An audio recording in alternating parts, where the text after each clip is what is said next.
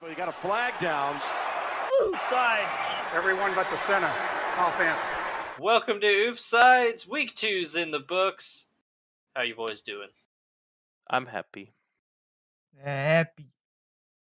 Hey, all of our teams won this week, actually. Now that I think about it. Yeah. Oh yeah. About Good that? week. Yeah. Let's talk about it. I had to probably- look at my notes to see which fan base Matt was supporting. So Oh my god. Well, I mean, one team lost, which means America wins. But we'll get there. But yeah, I was going to say, this might be a rare occasion where all three of our teams win on the same week. So, let's And say so right did now. Jackson. He's not even here. A rare Jack non-appearance after a Bills win. Yeah. Rare Jack W. Yeah.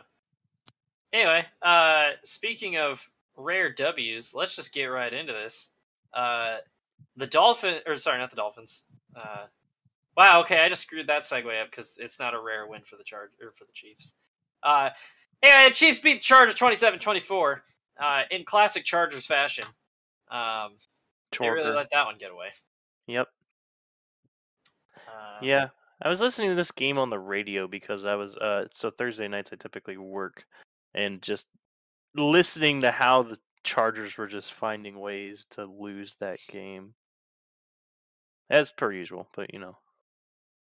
They had 2 or 3 dropped interceptions. They had one that was overturned, which could go either way, and they had another one that was negated by penalty. And still, they were up 10 coming out of halftime. Or no, deep into the third quarter, actually.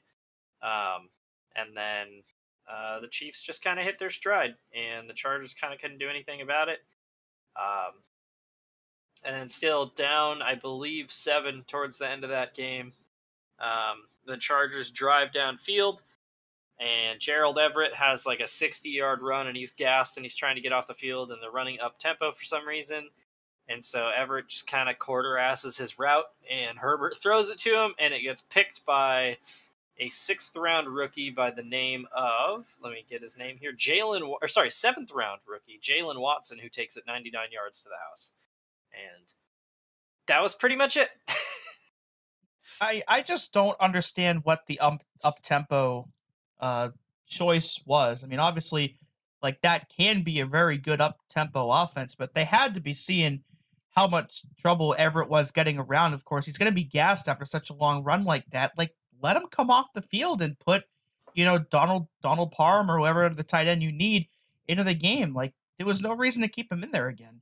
Yeah, It cost him. Like, I get it from a scheming standpoint that you're trying to keep the Chiefs' defense on their toes, but it's like, if you can see that Everett's trying to get out of the game, maybe don't throw to that side of the field. Maybe audible the play, Justin. You know? And Everett's job on that play was to clear out the right side of the end zone so he could hit the receiver who's over there, but then it just everything went wrong on that play. So, and unfortunately, that wasn't the end of the Chargers, I guess, struggles in this game, because then Herbert lands on somebody's helmet and takes a shot to the ribs and is in pain for like the next 10 plays. So hopefully that's nothing too severe, but it did not look good in the moment. And he still played pretty solidly after that, too. He had that big drive when they were down by 10 after the pick 6. He drove him down to the field and got that garbage time touchdown. Like, he still looked good despite that injury, but you could also clearly tell that it was really hurting him. So, hopefully, I think they said it was a bruised rib maybe or something like that. Hopefully it heals up pretty quick, but it not was, ideal. I believe, like bruised rib cartilage, I think is what they said, which is, I didn't even know you had rib cartilage, first off. I think they're just making up words at this point. Yeah. So, hopefully the Chargers doctor doesn't puncture his lung like the last time one of their quarterbacks had a rib injury. Yeah, more on that later. Yeah, more on that later. The craziest thing about this is while I was watching it, there's the play, it was like 3rd and 1, and Herbert starts to run, and then just like you saw him like start to limp and just chuck it into the stands. He was like, nah, I'm not running for it, because he was like, if he slides, it's probably going to hurt, and if he gets blown up trying to get it, he's going to get hurt. And at that point, I was like, get him out of the game. It's week 2. You don't want to lose him for the year. And then on the very next play, he throws like a 40-yard dart to get a first down. And I was like, well, never mind. Um, one of the other great plays from this game was oh my gosh, who was it? It was their safety, drawn up Derwin James when he just straight up like suplex Travis Kelce on the goal line. Oh yeah, that was awesome too. But unfortunately, Chargers gonna Charger. They per usual. Yeah, they consistently find ways to lose games that they should win, unfortunately.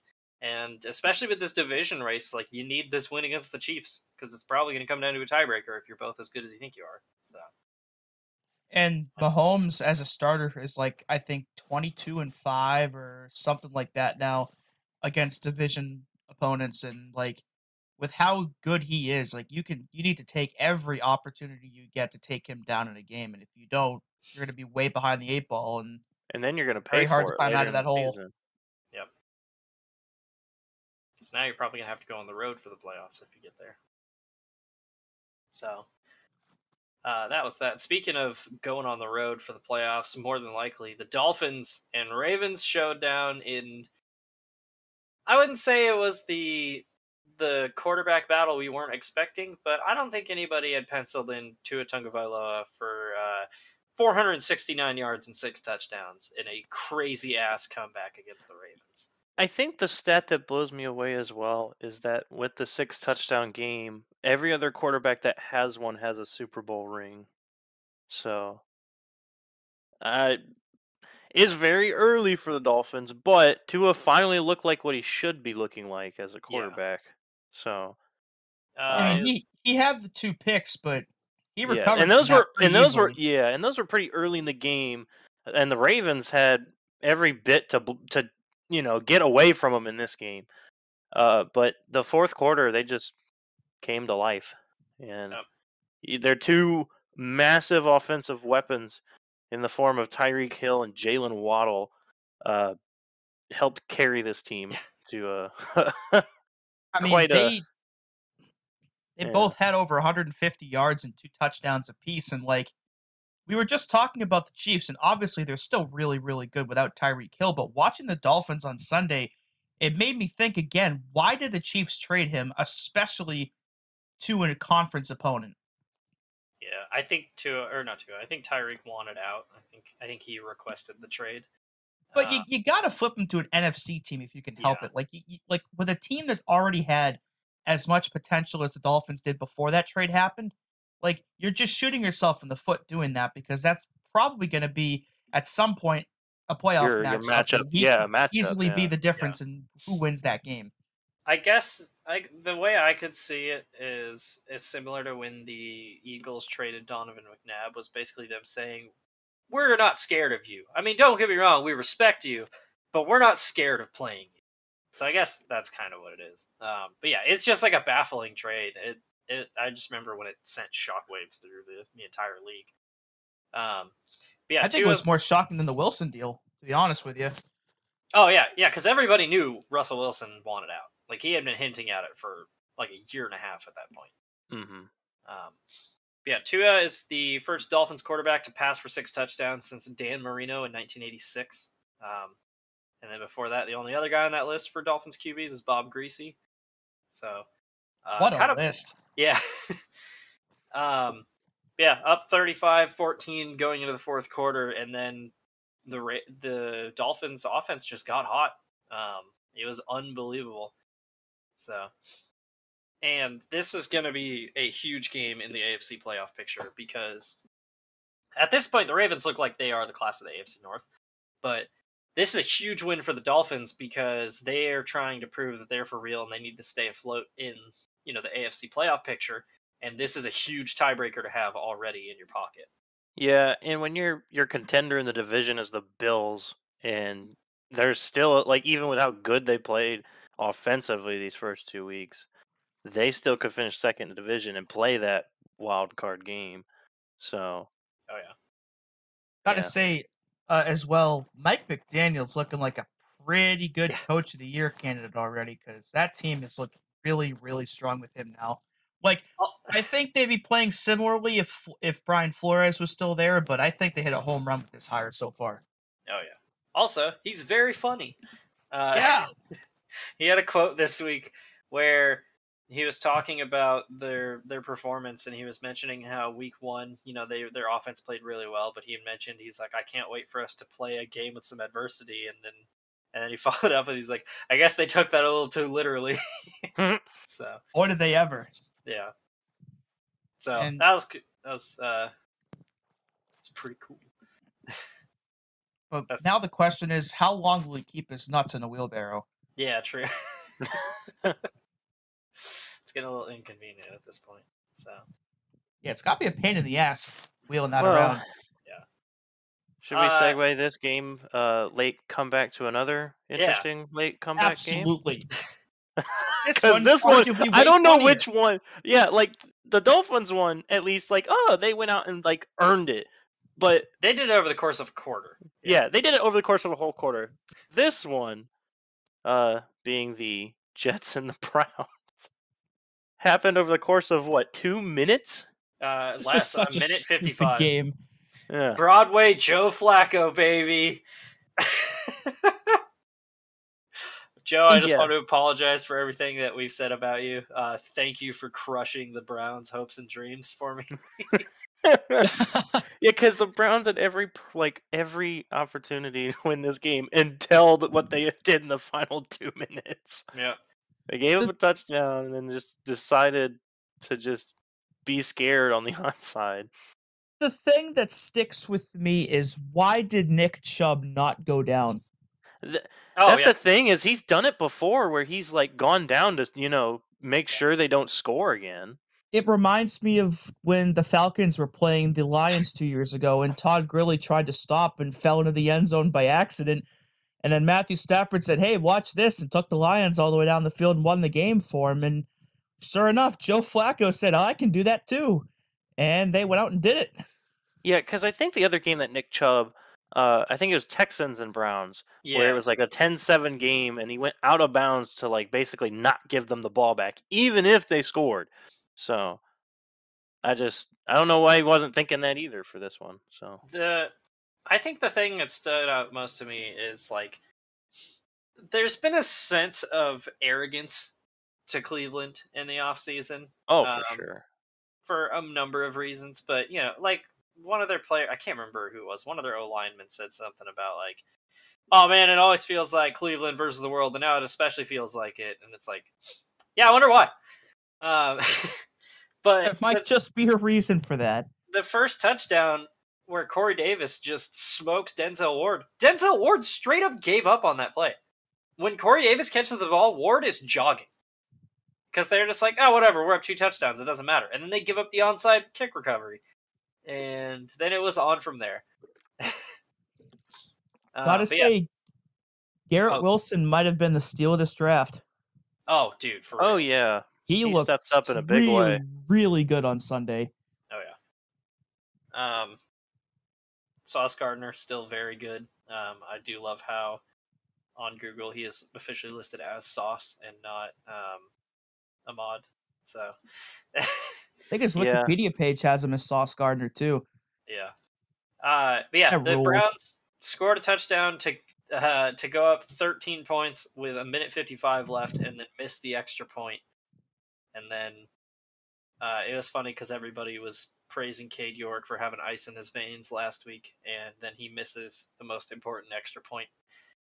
Didn't know it at the time, but then they end up losing by that 1 point. So, same old Browns. Speaking of kicking and the Jets, I don't know how many of you guys saw that a tweet that came out, but apparently there were 8 different kickers that started on Sunday that at one point played for the Jets. Oh, yeah. I did see that. Sounds on yeah, because isn't Greg Zuerlein their kicker or right now or something? Yeah. Nick Folk, who played for the Patriots, Chase McLaughlin played for the Colts, Randy Bullock, I think, was on Tennessee, Matt Amendola played for Kansas City because Bucker was hurt, Brett Maher on the Cowboys, Kyra Santos, I think, on the Bears maybe, Eddie Pinheiro, I think he's on the Panthers now, Jason Myers in Miami, and Greg Zuerlein. Oh my god. That is and absurd. All of them have played for the Jets. Jets football, baby. Yeah. But huge win for the Jets because they do fancy themselves as a wild card team this year. So I don't know about a wild card team, but maybe they won't be as bad as people think. Yeah. Yeah, I think that they're obviously probably a quarterback and a few key pieces away from being a solid contender because they have the wide receiver pieces for sure. Oh, yeah. So And they'll probably still finish in last place because of the teams that they're playing with, but maybe this year there'll be a 7 or 8 win last place team instead of a 2 or 3 win last place team. Yeah. I see them as the Jaguars of this division. Like, they could be frisky and win some games, but don't expect too much. Yeah. I will say, though, we'll get to the Jags. Oh, yeah, because... but before that, we got to get to the other kitty team that did well this week. Are the Lions good? I have many questions with this. Their offense has been killing it. I think it's in like the last 5 games they've scored 30-plus points. I think it's less 3, but it's the first time they've done it since like the 50s, which... When they won the NFL championship. Yeah, which is kind of a long time ago. And shout out to Joe for pestering us to give that information to you guys. I love how Joe acts like we don't constantly suck off Dan Campbell every time we talk about Yeah, because Dan Campbell football is the football. I don't want you guys to be mean about Dan Campbell. I'm like, have you listened to the show? Also, for what it's worth, the last time that happened in the 50s, the president was Harry Truman. So that's how long ago that was. But to cap off, though, like from this game, just the trio of quarterbacks that lead the league in passing yards for the first 2 weeks of the season. Tua Tagovailoa is first in that category. Carson Wentz for the Commanders is second. And Joe Flacco's third. So absurd. Through the first 2 weeks, it's those three who were probably like the 3 that people would have expected to be at the bottom of that list in the first 2 weeks. Joe but they're at the top. Supposed to be starting. Yeah. He's a backup. Well, that's the thing is we played some weird football these first 2 weeks. Like there's like other than probably like an amount you could put on one hand. Like there's been a bunch of teams that have just not played up to their potential. Oh, absolutely. And then there's some that have played over that potential. Like definitely the Lions of that group. Oh yeah, and I've been saying like throughout the offseason, I think the Lions can win like 7 games. But at this point, I'm like, the NFC's not looking very strong right now. Like I genuinely think they could slip in as a wild card right now at like 9 and 8. I could see it at this point. Yeah. Yeah. And Jared honestly, Goff... go ahead. No, you Son of a bitch. Now, I was gonna say I think the Commanders could be in that same boat where like you maybe even go 8 and 9. That might even be enough with how it's looked so far. Oh yeah. Amon-Ra St. Brown looks like an absolute star. He is that guy. Receiving and rushing. Jared Goff, as it turns out, is still a pretty good quarterback. They shut out the Commies 22-0 at halftime, and then Washington came back in the second half, but it was like every time they score, the Lions just go right back down and score again to neutralize it. So, and if I was thinking last week, if they can get some competent defensive play, then they can easily keep up with just about anybody on the offensive side of the ball. And they, like I said, they blanked the Commanders for the first half. Not only that, but they got a safety alert in the first half too. Yeah. So Aiden Hutchinson looked good too. I was going to say he is the real deal. 5 tackles, 3 sacks. Yeah, that dude's going to be a star. Yeah, and the Lions are now 1-1. They're now in a 4-way tie for the division lead. How about that? Hell yeah! Yeah. Speaking of another team that has a division lead, let's look at this next game. I just want to say, when we did the first episode of this season, I was fully ready to say that the Titans were going to win the AFC South. And then just the way we talked about the Colts, you guys basically gaslit me into picking the Colts, and I just want to say fuck you guys. Hey, I picked the Titans for what it's worth. I'm regretting that choice very much, but I did. Yeah. It just blows me away that with the offensive weapons that you have as the Colts, you've scored 20 points between your crappy division opponents. in the first 2 weeks. I think we forgot to acknowledge that they don't really have any receivers. Well, yeah, and their main receiver was out for this game. Yeah, in Michael But Pittman you're still Jr. getting blanked by a team that won 3 games last year. Yeah, and like Matt This was Ryan, the only shutout of the season so far. Matt Ryan, the last 2 or 3 years, we've been like, man, I feel like he could still play. Maybe he can't, because this was bad. I mean, he was bad last week, but this one was especially bad. Yeah, he at least threw for like 300 something yards last week, but this week, holy shit, man! Like I don't even know how to continue this sentence. Like what do you make of this? He looked straight washed. Yeah, I wasn't thinking that this was going to be the game it was, but the first drive for the Colts they drove down a little bit, but then got an interception. And then you go later in the game, and not only do they does Matt Ryan throw 2 more interceptions, they're on back-to-back plays on 2 different drives. So, and those drives combined for a total of 2 plays. So, and it wasn't just him, I don't think, as well, because like they just couldn't get anything going. Yeah. Jonathan Taylor had 54 yards on 9 carries, so their rushing game wasn't doing much. They didn't really go to him that much, though. I mean, 9 carries for the entire game, and he's supposed to be like your superstar running back, where like 9 for 54, that's 6 yards a carry. That's really good. Like, they should have gone back to him way more than they did in that game. And what's crazy about that, too, is, most teams will abandon the run if they're playing from behind, but Jonathan Taylor is the type of back that, like, he can drag you out of these holes. Perfect example was that Thursday game against the Patriots last year, where Carson Wentz completely melted down, and Jonathan Taylor literally carried them in that comeback. Yeah, don't remind me of that, please. Here's just some numbers, though, for their day. So Matt Ryan was 16 out of 30, a.k.a. 1 pass over 50% completion rate, 195 yards, 3 picks. Sacked 5 times compared to the 0 that they got on Trevor Lawrence, who was 25 of 30, 235, and 2 touchdowns. James Robinson redemption arc, baby. And I was going to say, like, their yards per carry aren't great, but that was just because, most of those carries are just coming from, hey, James, don't drop the ball. Yeah, we're up 24-0. I think that's the key in this game, too, is the Jaguars as a team have looked like they've always find a way to have some really sloppy turnovers in a game, and they just didn't do that this week, which is probably why they won.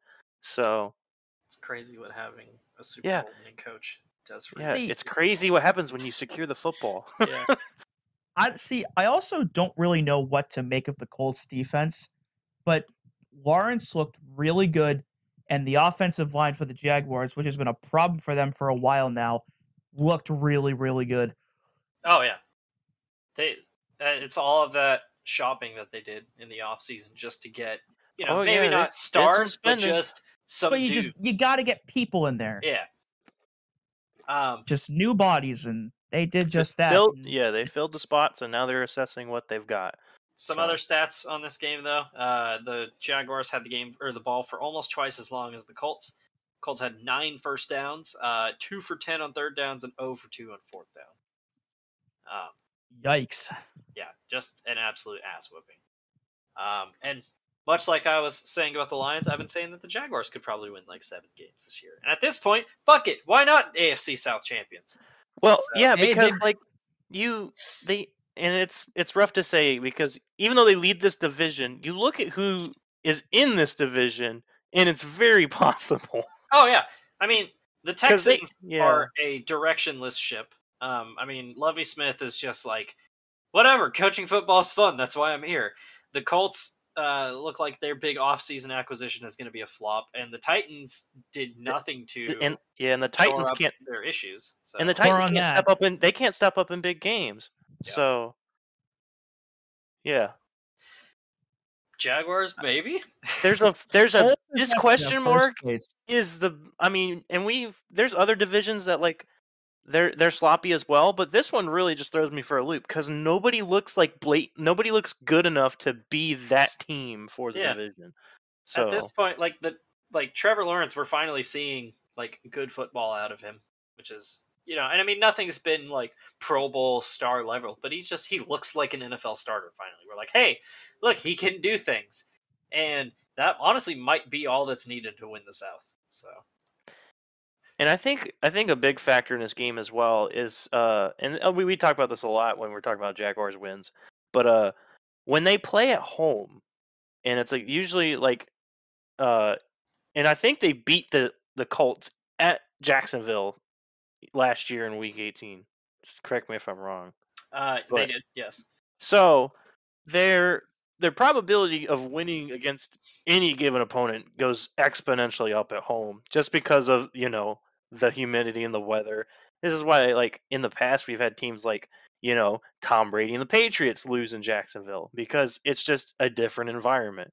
So and it's the same reason why. Yeah, and to bash on Dewey's team some more, it's why the Patriots couldn't win Miami, because there's because those three teams just like with Tampa Bay, the Jaguars, and Miami really have an advantage when it comes to their fields. So, for reference, the Jaguars have won 8 straight against the Colts in Jacksonville. Yep. Oh my God. Was the last one, which included a 6-0 win in 2018. Love me some Bortles ball, baby. Yeah. Some Bort ball. Yeah, and that was Jaguars Colts. Let's talk about another low-scoring South battle. The Tampa Bay Buccaneers had a bit more tension in it. Yeah, Tampa Bay Buccaneers go into New Orleans, and for the first time in Brady's Bucs career, they beat the Saints in the regular season, 20-10. That was not what this game looked like, though, because it was 3-0 at half and 3-3 going into the fourth quarter, and then some sort of altercation between Mike Evans and Marshawn Lattimore set off a I guess you could say a fight, and then the floodgates opened. So, and both teams semi woke up, whether it was in a good way or a bad way. Yeah. So also, not the first time Mike Evans has been ejected from a game for hitting Marshawn Lattimore. Yep. Like, those two have some nasty history with each other. They truly dislike each other, and the pettiness. More on that later. Because the whole incident was sparked off because Bruce Arians was down on the sideline for some reason. Yeah, because he's like a team consultant or something. And then I guess it's an on-field position now. Well, so they asked Todd Bowles about why Bruce Arians was down there, and the Saints didn't give the Buccaneers a box for their owner and their like GM and everything to go sit in, so they had to be sidelined. Interesting. Yeah. So he should be down there more often. That was cool. I like Bruce Arians. Hey, it worked. It got the Bucs rolling. Because they looked dead in the water before that, and they ended up running away with it. So yeah, and we also got some classic Jameis Winston action, 25 of 40 for a touchdown and 3 interceptions. And I think he also got hurt, which is a bummer. But I think he played hurt the entire game. Yeah. But yeah, this was. I mean, I don't know what it is, but no matter how high-powered the Bucs defense or offense is, the Saints have their number on defense usually. I mean, they won a game 6-0 last year against them. Yeah, after that, the floodgates opened and Brady started doing Brady things, except, they're not going to have Mike Evans. I believe Godwin's hurt. Julio Jones is hurt. So, a little concerned about the Bucs going forward, but big win for them to assert their dominance in this division already. Got over that hump. Brady had still not beaten the Saints in a Tampa uniform in the regular season and finally did it. Yeah. So, yeah, at the very least, that's got to feel good for him, knowing that he finally got that out of the way. Oh, yeah. But I think the Bucs, even though Brady hasn't looked, I wouldn't say great so far, I think the Bucs are already starting to trend towards that, we're going to run away with the division and we're only 3 weeks into the season kind of thing. Yeah, they've also played 2 monster defenses the first 2 weeks. So that might also be a contributing factor. And their defense has given up a combined 13 points in the first 2 games. Like, that defense looks nasty. One of the weird things, though, that a lot of people are talking about is, like, obviously Brady's all business during the game, but he looked miserable pre and post game. I don't know if anybody else noticed that. He just, like, looked like he was straight up not having a good time. I feel like maybe there's a part of him that might be regretting coming out of retirement. Maybe he hates his kids and football. And I'm just playing so I don't get fined or hurt my kids. Well, there's also all those rumors going around where apparently like him and Giselle have fought a lot recently, or they might be living separately or whatever. So maybe this decision is, hurting his marriage or something. I don't know, but yeah, because it could be a couple different things. There's that hiatus he took during training camp. As I currently shatter the reality that I was actually not surprised that Brady was back when we recorded the first episode. But he was gone for like that week or two from training camp, and then when he came back, did you guys ever watch that press conference? I don't know if I ever caught that, but I don't think I did. It was a Tom Brady that we've never seen before because he was like, I don't want to say vulnerable, but it was like the most down to earth conversation that I've ever seen Tom Brady have, and he like straight up said when they were asking him about his absence, and he was like, "Yeah, I'm 45 years old. I got a lot of shit going on." It was like, "Whoa, okay." And I think and there's the rumor going around that this is his last year, and I mean it would make sense, but I feel like it has to be. Yeah, there's just some weird vibes going on with Brady right now, and there's the speculation about him and Giselle. Yeah, it's just weird. And there's that other thing where, like, apparently he's getting, like, every Wednesday for the entire season as a personal day off or something now. Yeah. Where maybe that was, like, a stipulation for him coming back that was just not ever revealed to the public or something, but... Yeah, and I imagine, because, like, it feels so stupid that we're digging into his personal life like this. Dude's probably hit his midlife crisis and is just trying to figure some shit out. Like, that happens. This is his 23rd season in the NFL, 22nd as a Third, starter, and like if he plays, he is officially going to play more or spend more of his life playing in the NFL than he hasn't, which is crazy to think about. And so you got he has spent all of his 20s and 30s and the first half of his 40s playing football. I mean, not he spent 21 to 22 weeks a year, almost every year of his life, not with his family. This has been his whole thing. So I would not be surprised if part of this decision has impacted him because he was going to spend that time with his family and he's like, I gotta come back. But now, now he's thinking about man, I'm basically just missing my entire personal life to do this. It's weird too because, he made the whole message he released or the statement when he retired was I want to spend more time with my family, blah, blah, blah, blah, blah. And then when he released the one that said he was coming back, it was I realized that my place is still on the football field, but now I'm listening to all the stuff he's saying now and the way everything's been going on with the rumors. It's did he really want to come back or did he just want to get away from something else that football would have given him ample time to be around? I don't know. I mean, he hasn't looked bad, but he definitely hasn't looked the way he has in most prior years. Yeah. So a part of that might be the Bucs O-line being banged up, but I don't know. It's also he's 45. He's basically gotten the shit that's my dad's age for 23 years. Yeah, it's weird to talk about it like that. Like it's any other quarterback in the league. Matt. I don't know. Take Mahomes for example. He's 25. Just having a bad start to the year, but this dude's 45. The fact that he's still playing at all at the level that he is appreciate that while you can, because there's not going to be very many people that you can sit down and have a podcast or anything else like this and talk about somebody like that. Yeah. That just doesn't happen. He is the abnormality of the group. Yeah, for sure. God damn it. I had a point and I forgot what it was, but yeah. Well, let's point this over to the next game. Yeah. yeah, whatever. My point doesn't matter. Yeah, we'll go. So we'll talk about the team that. How about that beat them in 2 Super Bowls? Yeah. The New York Giants. Did not need to do that. Field goal galore in this game. God damn it. Fucking Panthers, man.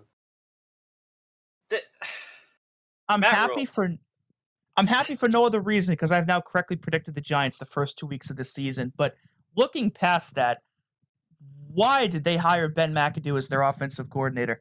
Oh my god. What was the thought process behind doing that? See, it's because Matt Rule, God, what's the word I'm looking for? He sucks, right? And I mean, that's a simple way to put it. I didn't realize just how bad Matt Rule's tenure as the Panthers head coach has been. He's won 3 games in a row, 2 seasons in a row, and he's won 5 games in each of those seasons. He's now lost 9 games in a row. They've held the lead, I think, in every single one of those games, and they've lost every single one of them. Oh my god. And again, Baker Mayfield had a bad day. He started out pretty solidly, and then they just came off the rails as the game went on. But what decided this game? Opening kickoff, Chuba Hubbard fumbles the opening kickoff, and the Giants get a field goal out of it. Second drive, first play, completion to Robbie Anderson. He fumbles it. Giants get a field goal out of that too. They lost by 3 points. So.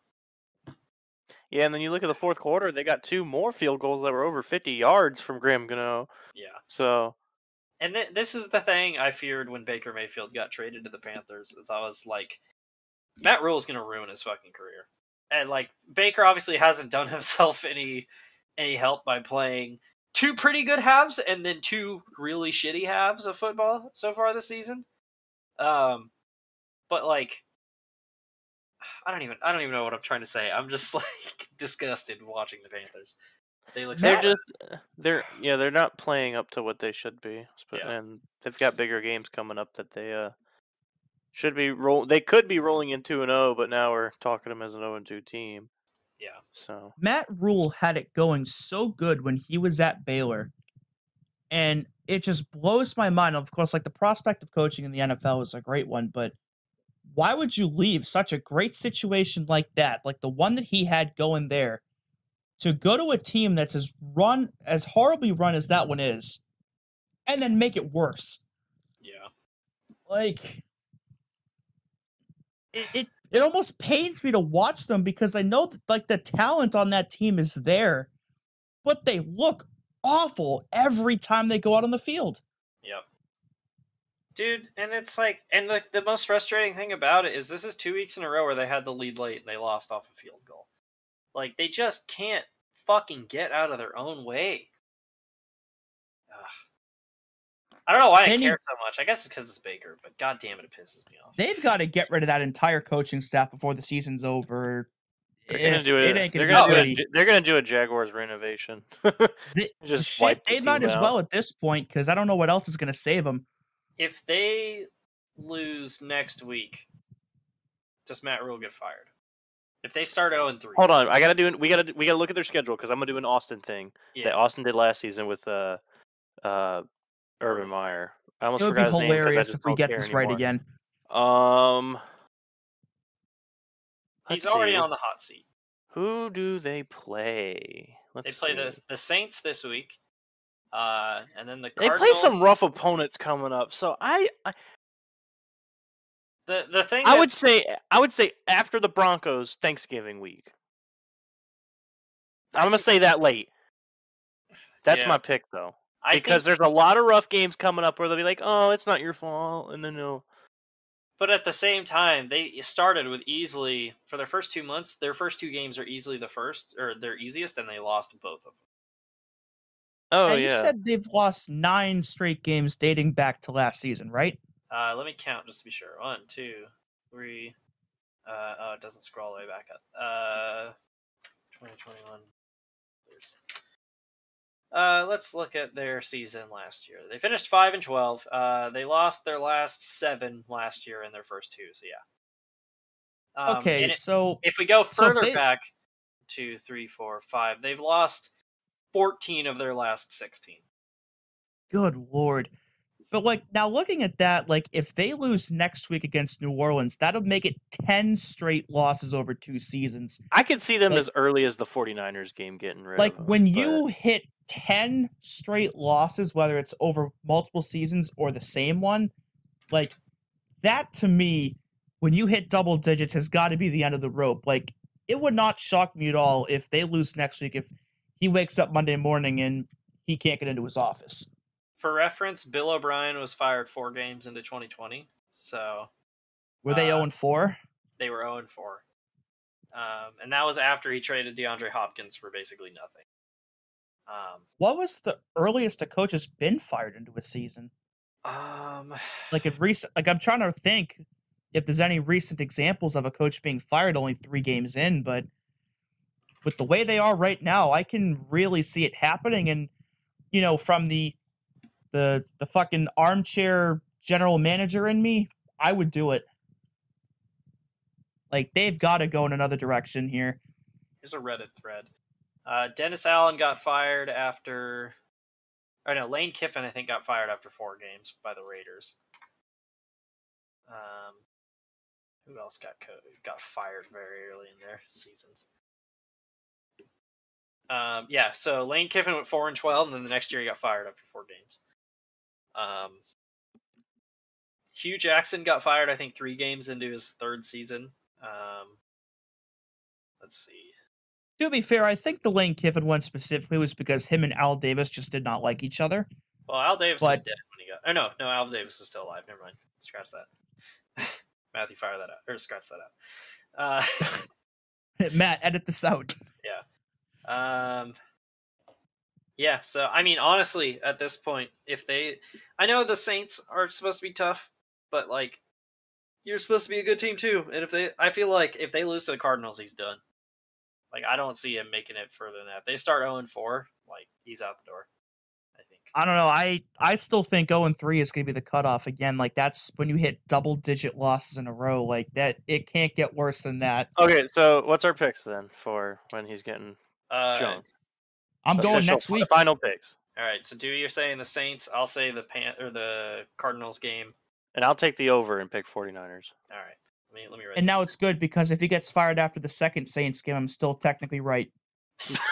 If he's fired after that one in January of 2023, there's something wrong. Cardinals game, Garrett. And you said the Broncos game? Well, if he gets fired quick, it's going to be the 49ers game. Okay. I think it could, if they actually win some games, then I think it could be as late as the Broncos. But 49ers for now. I'll put Broncos late game for an add-on to that. And to piggyback off of this, we're talking about how long it'll take before Matt Rule gets fired. How long is it till Baker maybe gets benched for Sam Darnold? Dude, I couldn't ever imagine asking that question, but here we are. The problem is Darnold's hurt right now. Oh, is he? Yeah. So, I think what's going to happen is Matt Rule is going to fire Ben McAdoo before Baker gets benched. Because I feel like that was one of my other concerns was, like, if he gets traded to the Panthers, Matt Rule's going to be flailing around trying to save his job, and he's going to bench him for Sam Darnold. But Darnold's hurt, so now Matt Rule's fucked. So he can't use Baker as a scapegoat right now. I can't see them firing Ben McAdoo in his first season, though. Like, I can't see that happening because that's so rare for a team to fire somebody in their first season. Like, Urban Meyer is really the only recent example of that happening. Didn't the Panthers do that with their OC last year? I thought that was with Joe Brady, but he had been there a couple seasons. Had he? I think he was in his second season. Brady in January 16, 2020, Brady was hired by the Panthers. On December 5th, 2021, he was fired by the Panthers. Okay, so yeah, he lasted about a season. Yeah, he got hired like a week after LSU won the Natty. And lasted until about week 5 or so of last year. I think, yeah, normally I think that wouldn't be the issue, but I feel like Matt Rule would 100% make Ben McAdoo the scapegoat and be like, nah, see, it's not my fault, it's McAdoo's fault. And then he gets fired like 2 weeks later. And it's like the team's coordinator gets hired. It's just rough all the way around, though. Yeah. So lots of hot butts in Carolina on coaching wise, but two teams that will not have that situation for a while. The Patriots and Steelers played. The Patriots come out on top, 17-14. This was a pleasantly surprising outcome. Yeah. Now, I'm going to just come out and say now that if TJ Watt was playing, I don't think the Patriots would have won this game. But the fact that they won at all is still a really good momentum boost for them. Oh, yeah.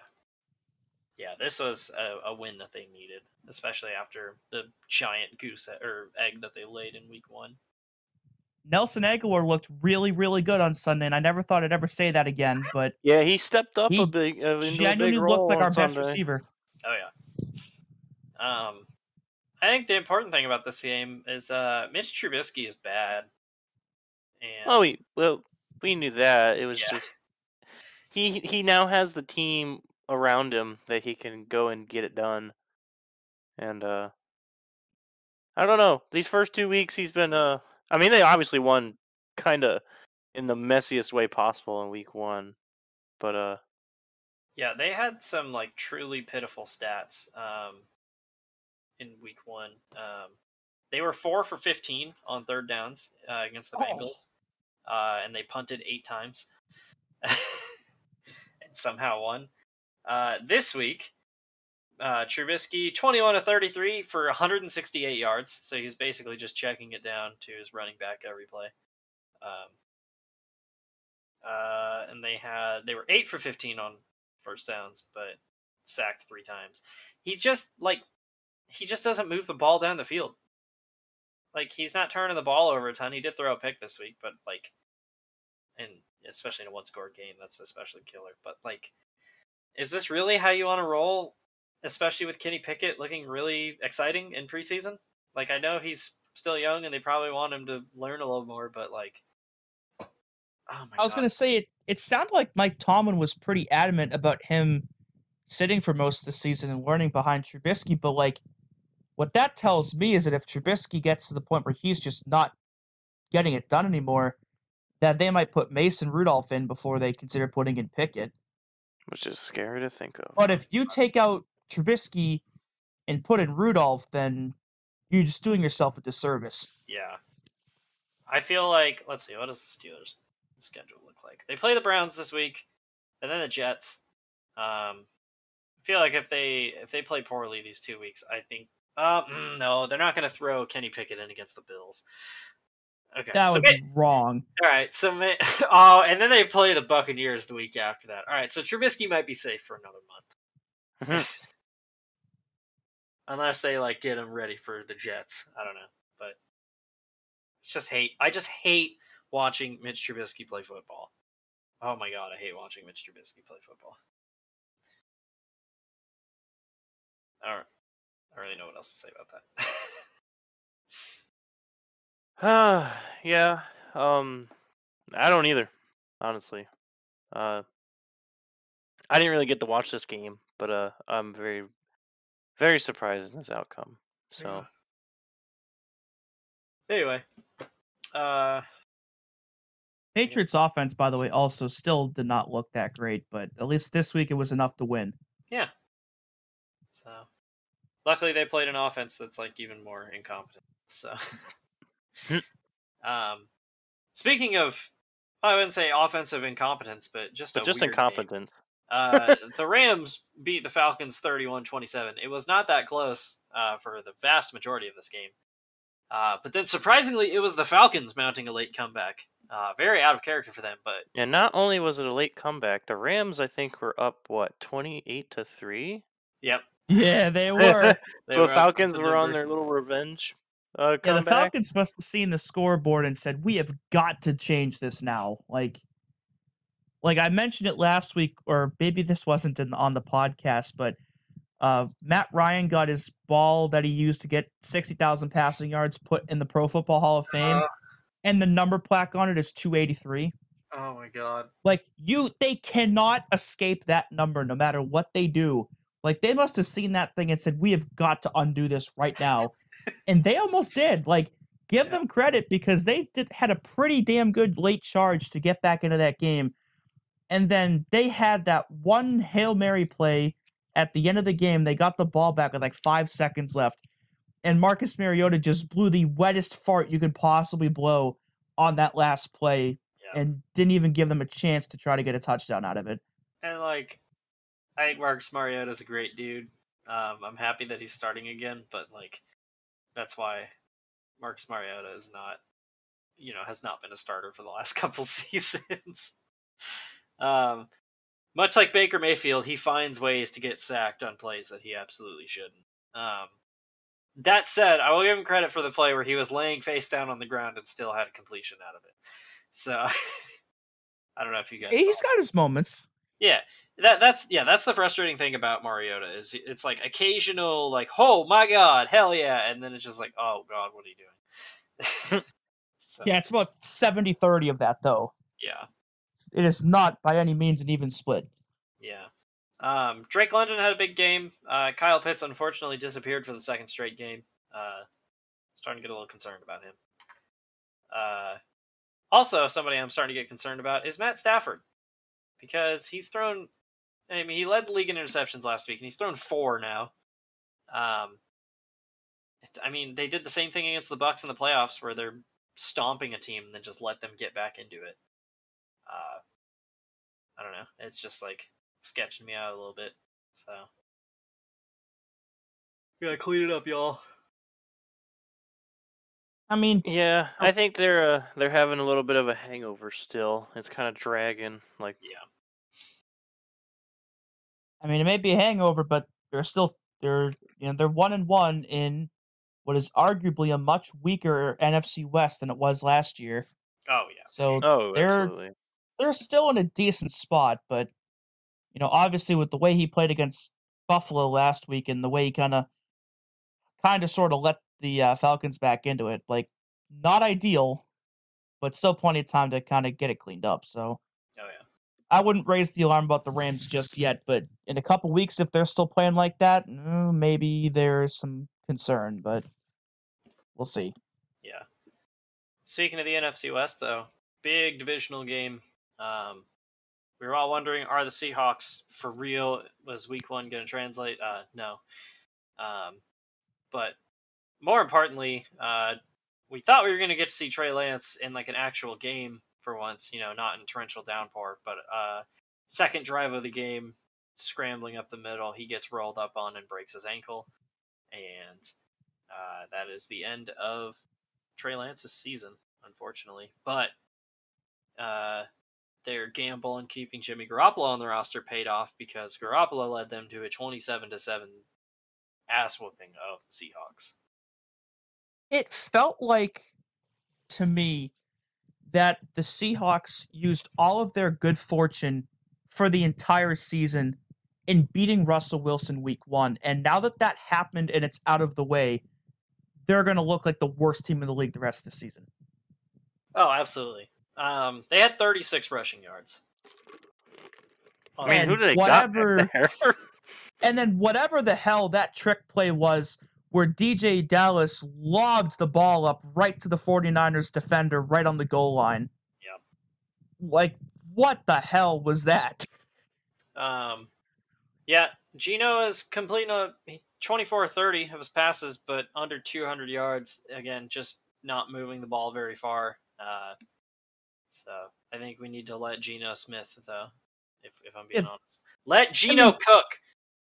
Yeah, the accuracy is good, but if you're throwing for that little, then it's really not doing you anything anyway. And then their only points they scored was off a blocked field goal. Or was it a blocked punt? I can't remember. I think it was a blocked field goal. Yeah. But hey, I guess the special teams are good. Yeah. That's Pete Carroll football, baby. Jimmy Garoppolo had an alright game. But like I was saying, they gambled on keeping him on the roster because if Trey Lance is healthy, if he struggles at any time, everybody's going to be looking over, at the guy on the bench, like, why is Jimmy Garoppolo not playing? But they were willing to take that gamble in the case that Trey got hurt, because in that case, then Jimmy Garoppolo is a damn good backup quarterback. And It's a case where it's unfortunate what happened to Trey Lance, but it's fortunate for the 49ers that they made this decision because at this Yeah, point, because they if got they their guy that has experience with the team and knows yeah, how to make it roll. and it's a relatively unchanged roster compared to last season, so you can kind of just plug and play and kind of just go along with it at this point. oh yeah, But and it's also like if they had traded Jimmy G, like they would have had to put Brock Purdy into the game on Sunday, yeah. If they who traded him, was they like would have had. I think it's an undrafted rookie quarterback. Like that would not have gone well at all in all likelihood. Yeah, it would have been Brock Purdy and Nate Sudfeld, which it would have been their two QBs. Yeah, not good. What the interesting debate about this is both times Garoppolo's been healthy for the whole year. They went to the Super Bowl and then they went to the NFC title game. And what if that Well, happens again? Well, he has to stay healthy for this team to be competitive. Yeah. Because like we said, who they got behind him. So But at this point, it's like if that happens again, do you just give up on the Trey Lance experience? Because at that point, Jimmy Garoppolo is the guy. I feel like. And we'd been saving or trying to save the Trey Lance part for the the injury section, but now I've got to bring it up. Like over the last 3 years now, he really hasn't played much organized football at all. He's pretty much played like 4 games, I think. He sat out his senior year of North Dakota State in 2020, got drafted 3rd overall last year, sat behind Jimmy G and only played when he got hurt, and now he just shattered his ankle 2 games into what was supposed to be, his first full big season. So now again, yeah, he's really played like now 4 games total over like 3 calendar years. Like that's not good for quarterback development at all. Yeah. And it's just like, there's all these questions about like, is Trey Lance actually as good as everybody says? Well, now we've just pushed that question another year into the future. Yeah. Exactly. So at this point, it's like, do you just go the Jordan Love route and just give up on the experiment if Jimmy Garoppolo plays really well? It's such a fascinating deal. Like, but now Jimmy G is going to be a free agent. So if he leads them, let's say, to the divisional round or the NFC title game, does Jimmy G say, hey, I like these guys. I play good with them. I want to come back, even if Trey Lance is there. Or is he going to jump on the first offer he gets from someone else and leave anyway? Oh, I didn't even think about that. He's going to be way more expensive, too, because he's hitting exactly the unreal. Yeah, because he's going to be... Yeah, because, I mean, he's basically controlling his fate in regards to his paycheck for next year. Because I'm looking at it now, like, if the Matt Ryan experiment doesn't work out, Indianapolis could be calling him for next year. Maybe give him like a 3-4 year deal after the season's over. Yeah. I mean, if something happens with Tua where they want to go in a different direction, hey, you never know. Miami could be calling him at some point. Like, there are definitely going to be teams that are going to want him to come in and be their starting quarterback. And so if that ends up happening, the Niners are going to have to work to bring him back if they want him back. I have an interesting one. The Giants. Oh, for that's Garoppolo? not a bad shout, actually. Yeah, because, I mean, like over the past couple seasons, Daniel Jones has just kind of been there, like, and they haven't really been, competitive. But their defense looks good enough that, hey, if we have a solid quarterback, we could go win some ball games. I just figured it out. Are you guys ready? All right. Garoppolo's going to leave in free agency, but the 49ers this is their chance because Kyle Shanahan has one quarterback he thinks is ideal, and I'm partially memeing, but also this is a thing. He said this before in interviews that he would love to have this guy as his quarterback. And this team, after what happened this week, might want to be moving off of him. 49ers are going to flip Trey Lance to the Vikings for Kirk Cousins. Oh my gosh, I could see it. Kyle Shanahan wants Kirk Cousins to be his quarterback. Because when he was a free agent, that was the year Shanahan had just taken over the 49ers, and they heavily pursued him. And he signed with the Vikings instead. And this year in the offseason, like, Kyle Shanahan was just gushing about Kirk Cousins, and then it was like, I got to stop because I don't want to get caught for tampering. So I honestly could see them do that, because then the Vikings are like, sure, we'll take Trey Lance. He's from, North Dakota's one state over, but he's basically from this area, and he's already a folk hero here. And That would be a very fascinating trade, but I wouldn't hate it either. yeah, I kind of want it to happen now. Like, that'd be really interesting now that you've said that. There's a couple I'm not going to teams say I that want it, but it's definitely intriguing to think about now. Yeah. Yeah, I mean, there's definitely gonna be some interesting situations at season's end again. But I mean, speaking of interesting quarterback situations, maybe we can roll into the next game where let this Cooper team's Rush, baby. this team's quarterback isn't even on the main quarterback. Is Hang on, injured. I gotta Go. look this up real quick. I'm pretty sure Cooper Rush has started 2 games in his career, And he's won them both. yeah. And if I recall correctly, he balled the fuck out last year when he played the Vikings. Cannot find it right now though. I'm on Pro Football Reference. I don't know how to use this game. 2021. Here we go. Game logs. So last year against the Vikings, when he started, he was 24-40 for 325 yards, 2 touchdowns, and an interception. Yeah. In a game that they won 20-16. And this game finished 20-17. Do we have a quarterback controversy on our hands? I don't want to say that I'm out on Dak Prescott, but I'm just saying. Well, here's the thing that's weird: is can Cooper Rush keep this team in contention and for when he gets back? Is Dude, my main thing. At this I'm going to point, say yes. it's only been 1 game, but he started 2 games.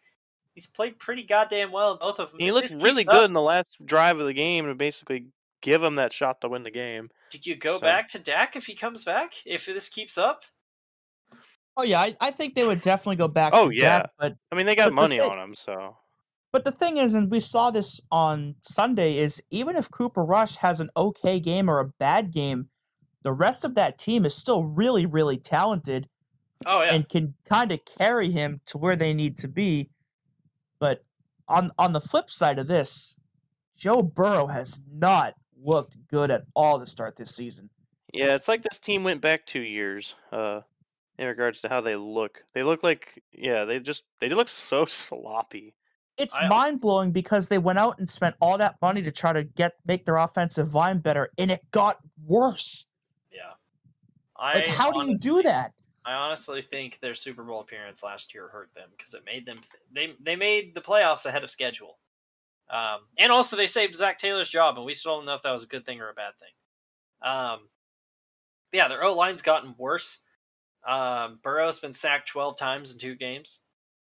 Numbers just and like their Super Bowl run last year. Not to take anything away from them, I don't think they were a bad team, but it was very fluky. Like that's I mean, it was definitely a fuck it, chuck it, we're going for it. Yeah, like, and they benefited from their entire division collapsing and Ryan Tannehill completely collapsing in a playoff game, and then the Chiefs' offense completely running into a wall in the second half of the AFC title game. I mean, they could have easily lost the wild card game against Las Vegas too. I almost said Oakland. My God. Here's the thing too. You think about that game, is there was a controversial call that flipped that game. Yeah. So if that game goes differently, this conversation wouldn't have been had. Yeah, it would have been like, man, good run, Bengals. Maybe next year you'll be better. It said, good run. Next year you'll be worse. Yeah. Yeah, they were up 17-3. Then the Bengals scored 6 in the third, touchdown on a 2-point conversion to tie it, and then Cooper Rush drove him right down the field and got the game-winning field goal right at the end. Now, I think the Bengals could still get a wild card spot, at least in part because their division outside of the Ravens is kind of just there. Yeah. Like Pittsburgh with Trubisky and the Browns without Deshaun Watson, they're kind of just going to be there. They could easily get back to at least second place, but they've got to do it quick. Like, it's not a long season. It's not like Major League Baseball where you got 150 games plus to figure out how to get yourself back into contention. You got 17 in the NFL. So if you start 0-2, 0-3, 0-4, your whole season's kind of screwed already. Oh, yeah. Like, they can't sit around and muck around too much. They got to figure that out quick.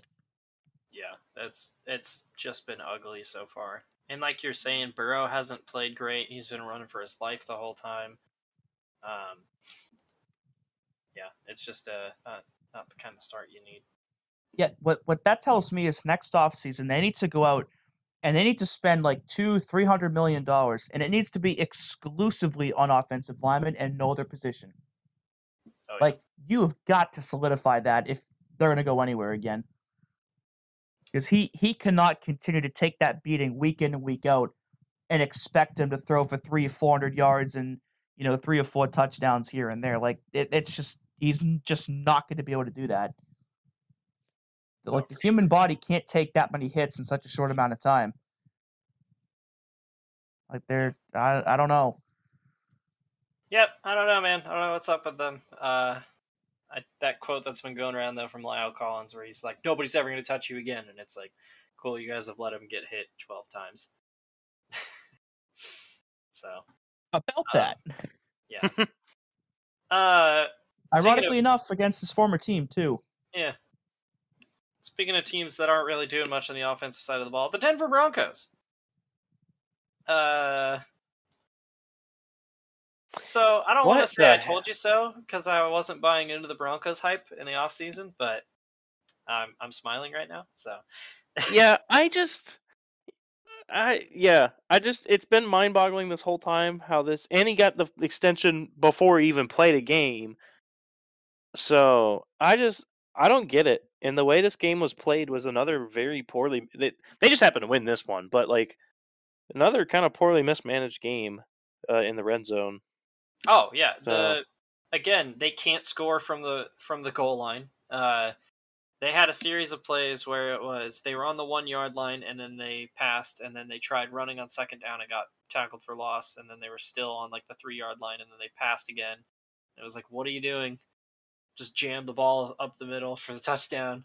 You've got Javonte Williams. He's a really good running back. Just give him the rock. Yeah.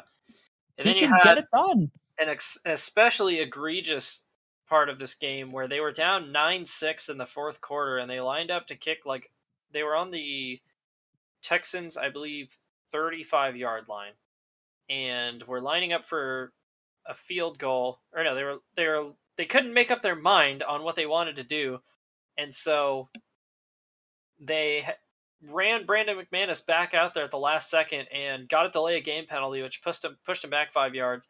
So then they decided to punt there. Or no, I think they lined up for the field goal and then they took a timeout and switched to their punt formation. So they took a delay of game and wasted a timeout.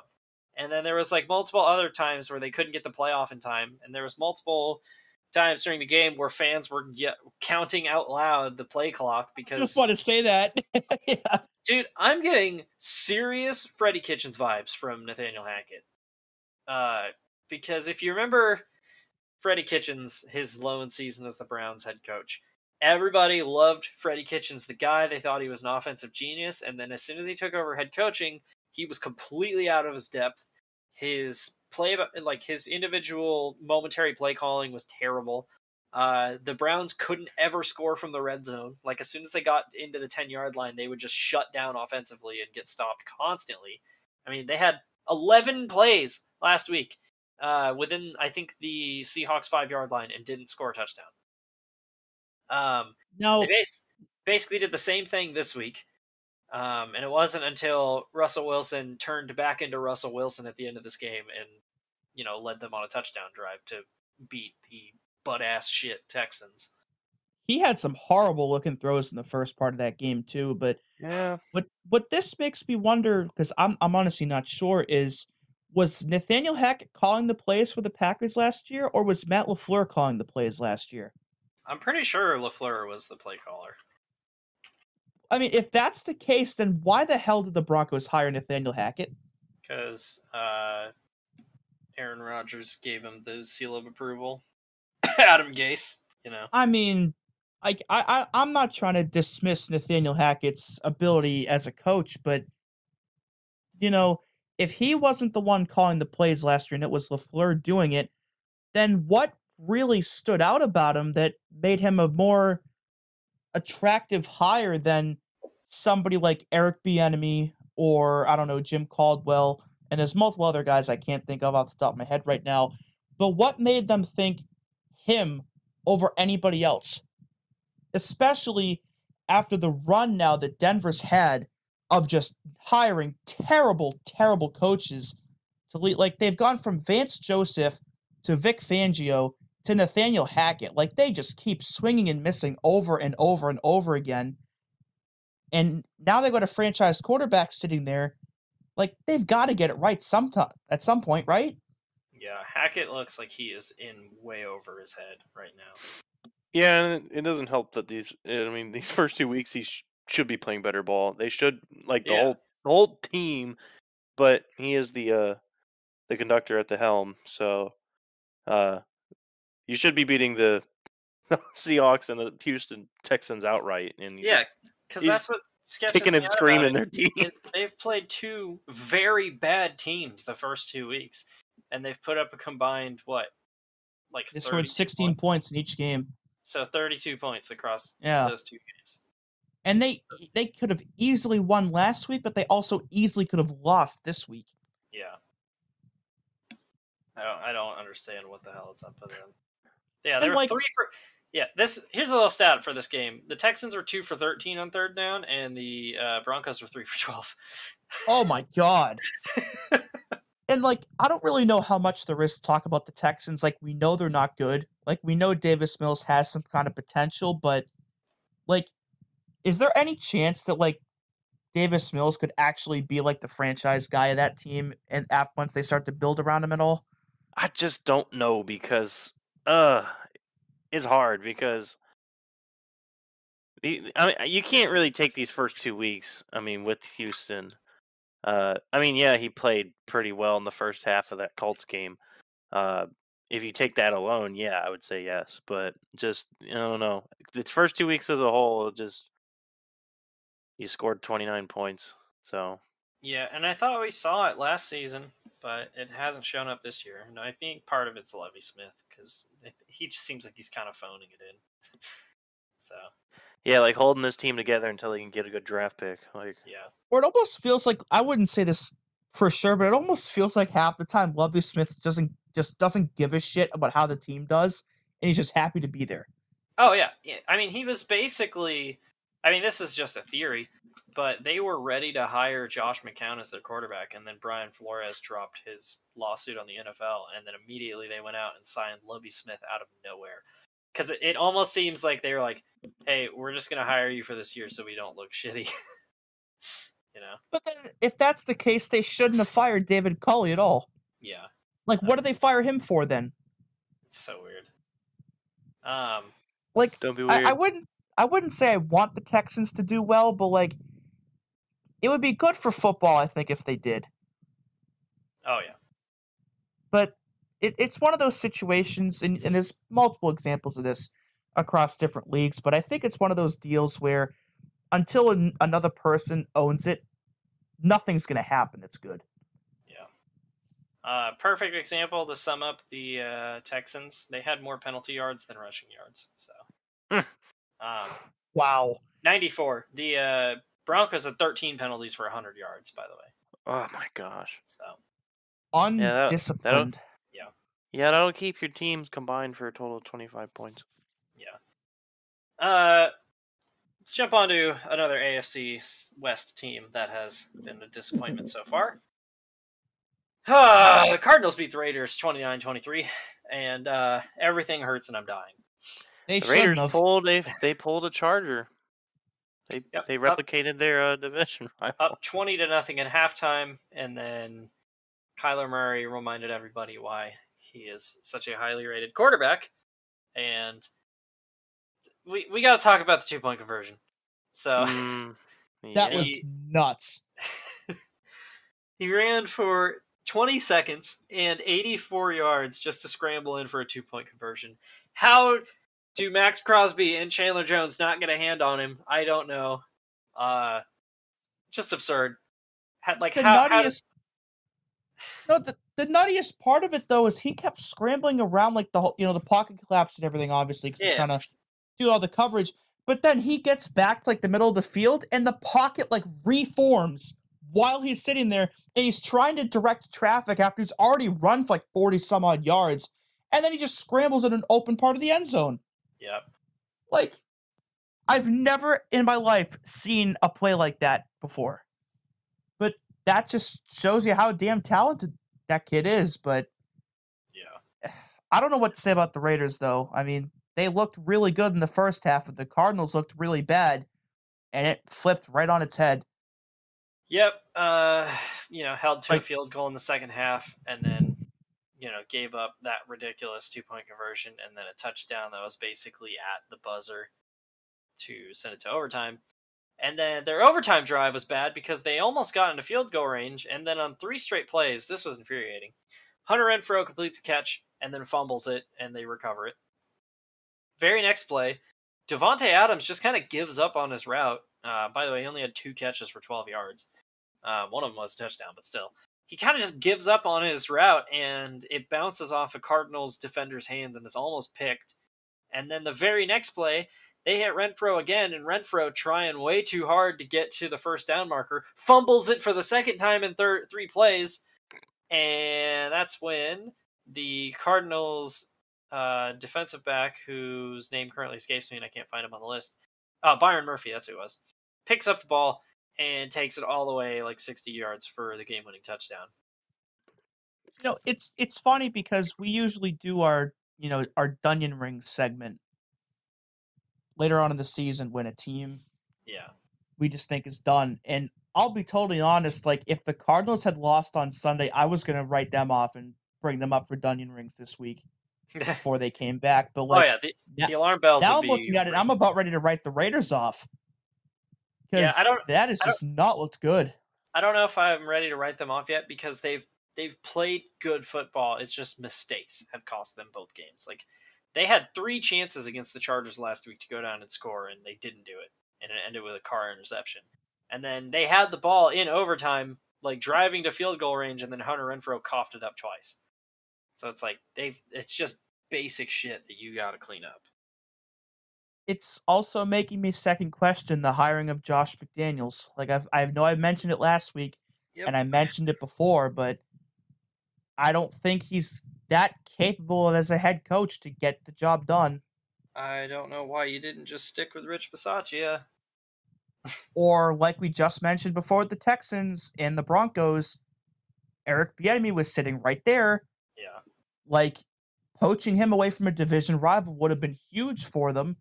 Or Jim Caldwell, or again, we can go through the whole list again if you want to, but I just don't know why you went with Josh McDaniels. I don't, like, sure, he's got past head coaching experience, but he's also got past experience with spurning a team after signing with them. Like, I don't know. I don't get it. Yeah, it's just like a baffling hire. I don't understand what they see in Josh McDaniels. But clean it up, Raiders. Come on. So I'm pissed off.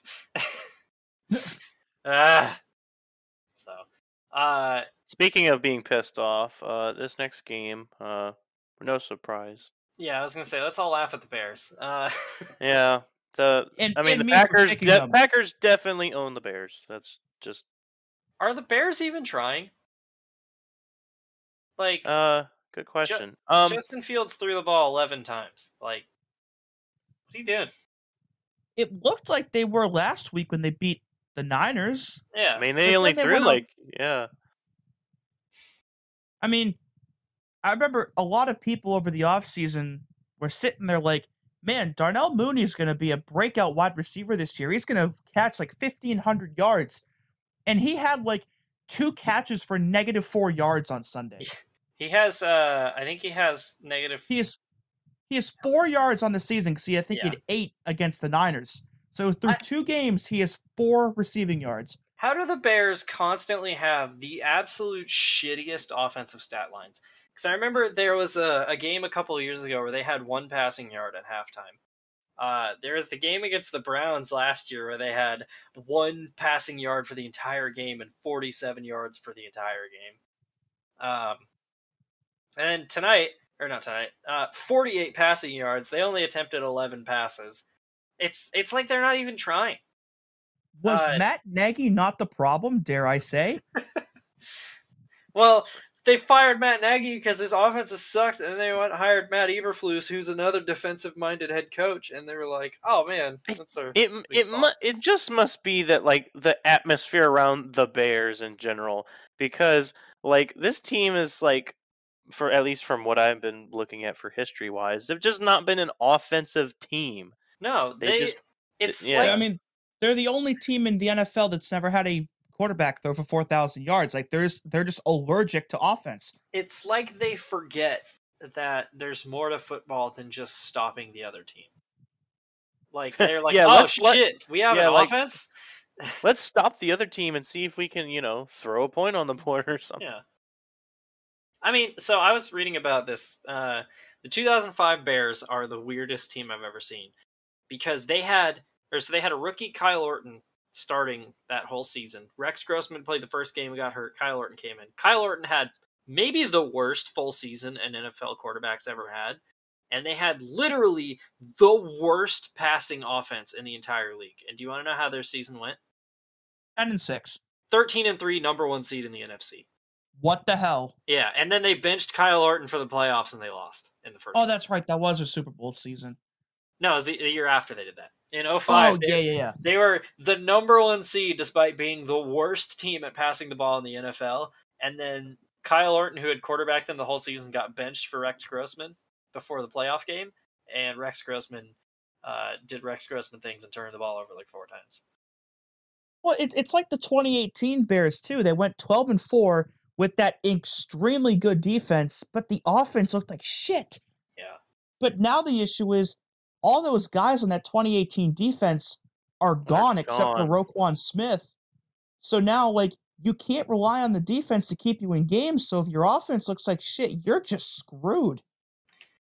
I wish I could remember what the stat is. I'm looking at it right now, but I believe after they scored a touchdown on their first drive, the Bears did not have another first down, I think, until after half. I think they went 5 3-and-outs in a row. Oh, my God. Just putrid. And obviously, like, I'm not ready to write off Justin Fields yet, and I think it's unfair to do that, but like it's very difficult to evaluate Justin Fields as a player and as a playmaker and a facilitator when this is what you're dealing with. It's like Davis Mills in Houston. Like, how do you figure out if this is the guy that you think is going to be the one to lead you to success when, like, you're not helping him get there at all? Yeah. It's I also just checked 4 straight 3-and-outs after scoring a touchdown. Yeah, it's just that's the most baffling thing about when they hired Matt Eberflus was like, rookie coach or rookie quarterback, let's not support him with, a brilliant offensive mind. Now, if they had hired Matt Eberflus in like 2018, we might be having a different conversation, but the defense isn't there anymore.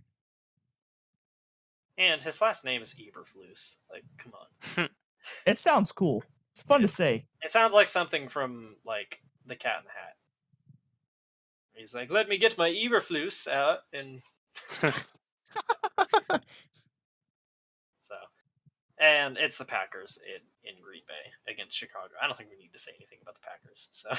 Yeah, Packers. Well, the main question was, can Aaron Rodgers do things with the receiving core without Davante Adams? And the answer is yes. So that's all we need to say.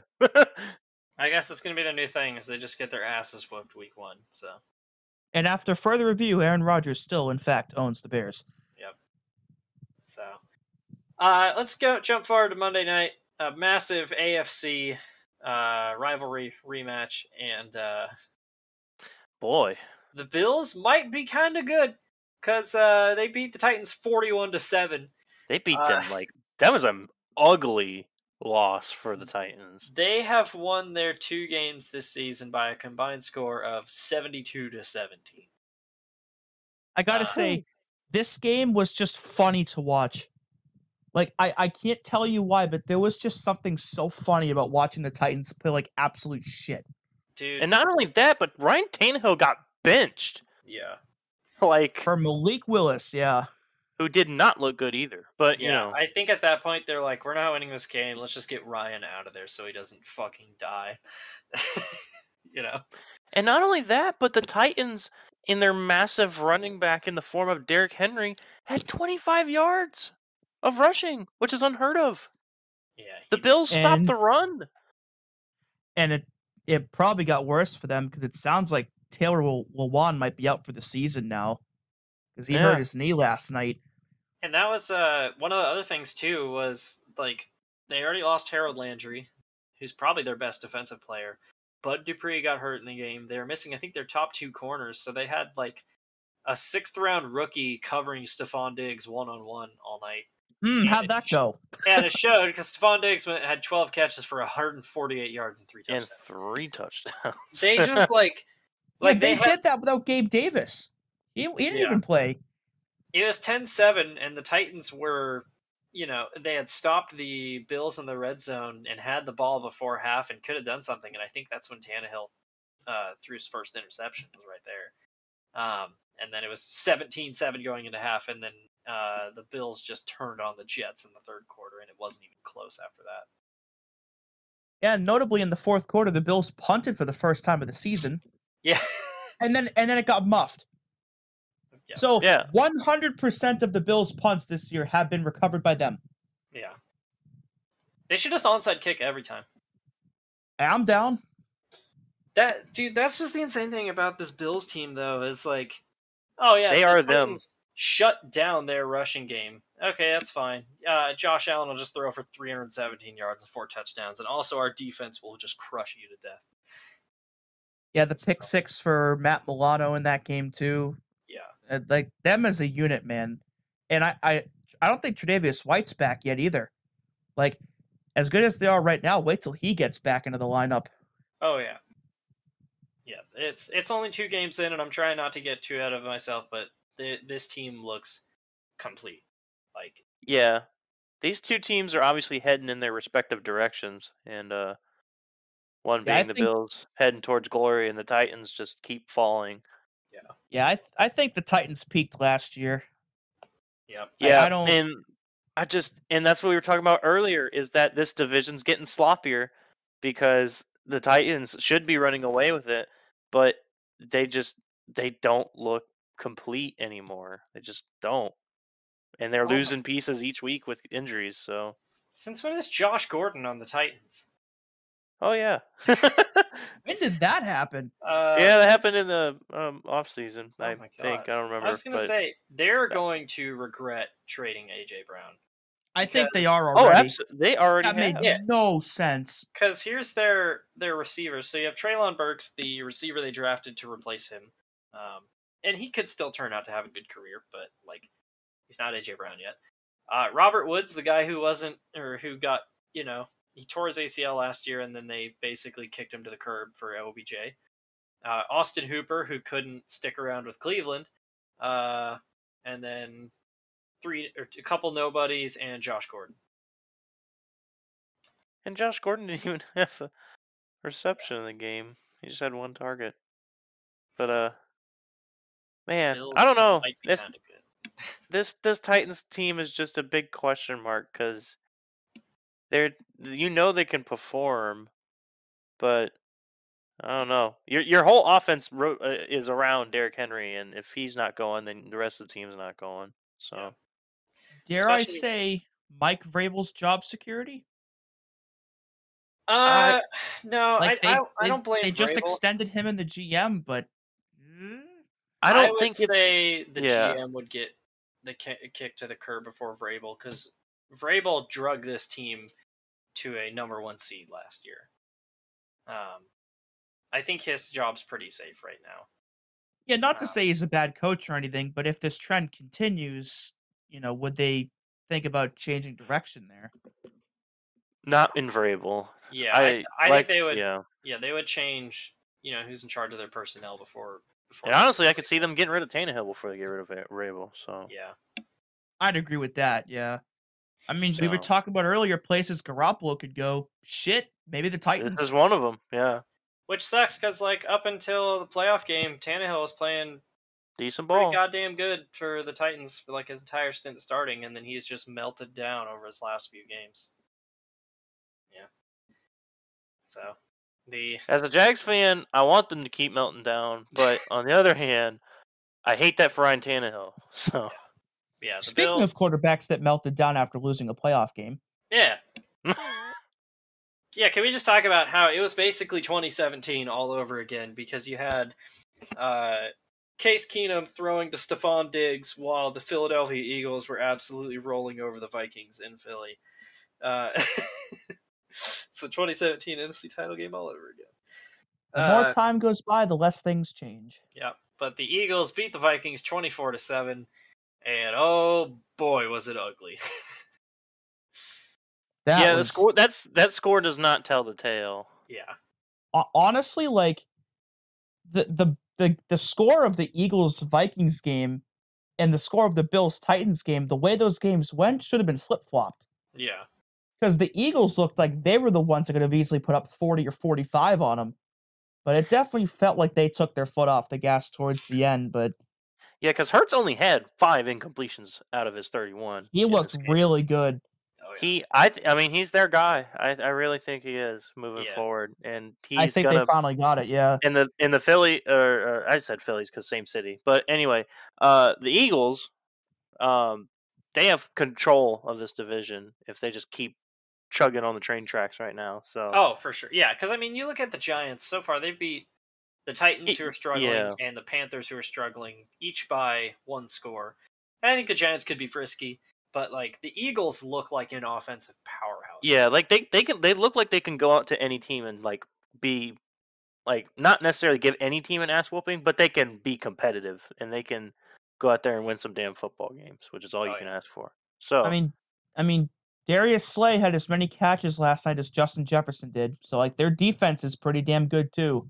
Speaking of the Eagles defense, Kirk Cousins had some Garfield in him for the red zone in particular. So bad. 2 red zone picks. God. How in the world? Not to mention, I think the Eagles had like 4 other pass deflections too. And he is now 2-10 on Monday Night Football in his career. Also, I like that everybody who rushed the ball for the Vikings wears a single digit. That's kind of funny. Yeah, Kirk Cousins was the team's leading rusher. That tells you all you need to know about that.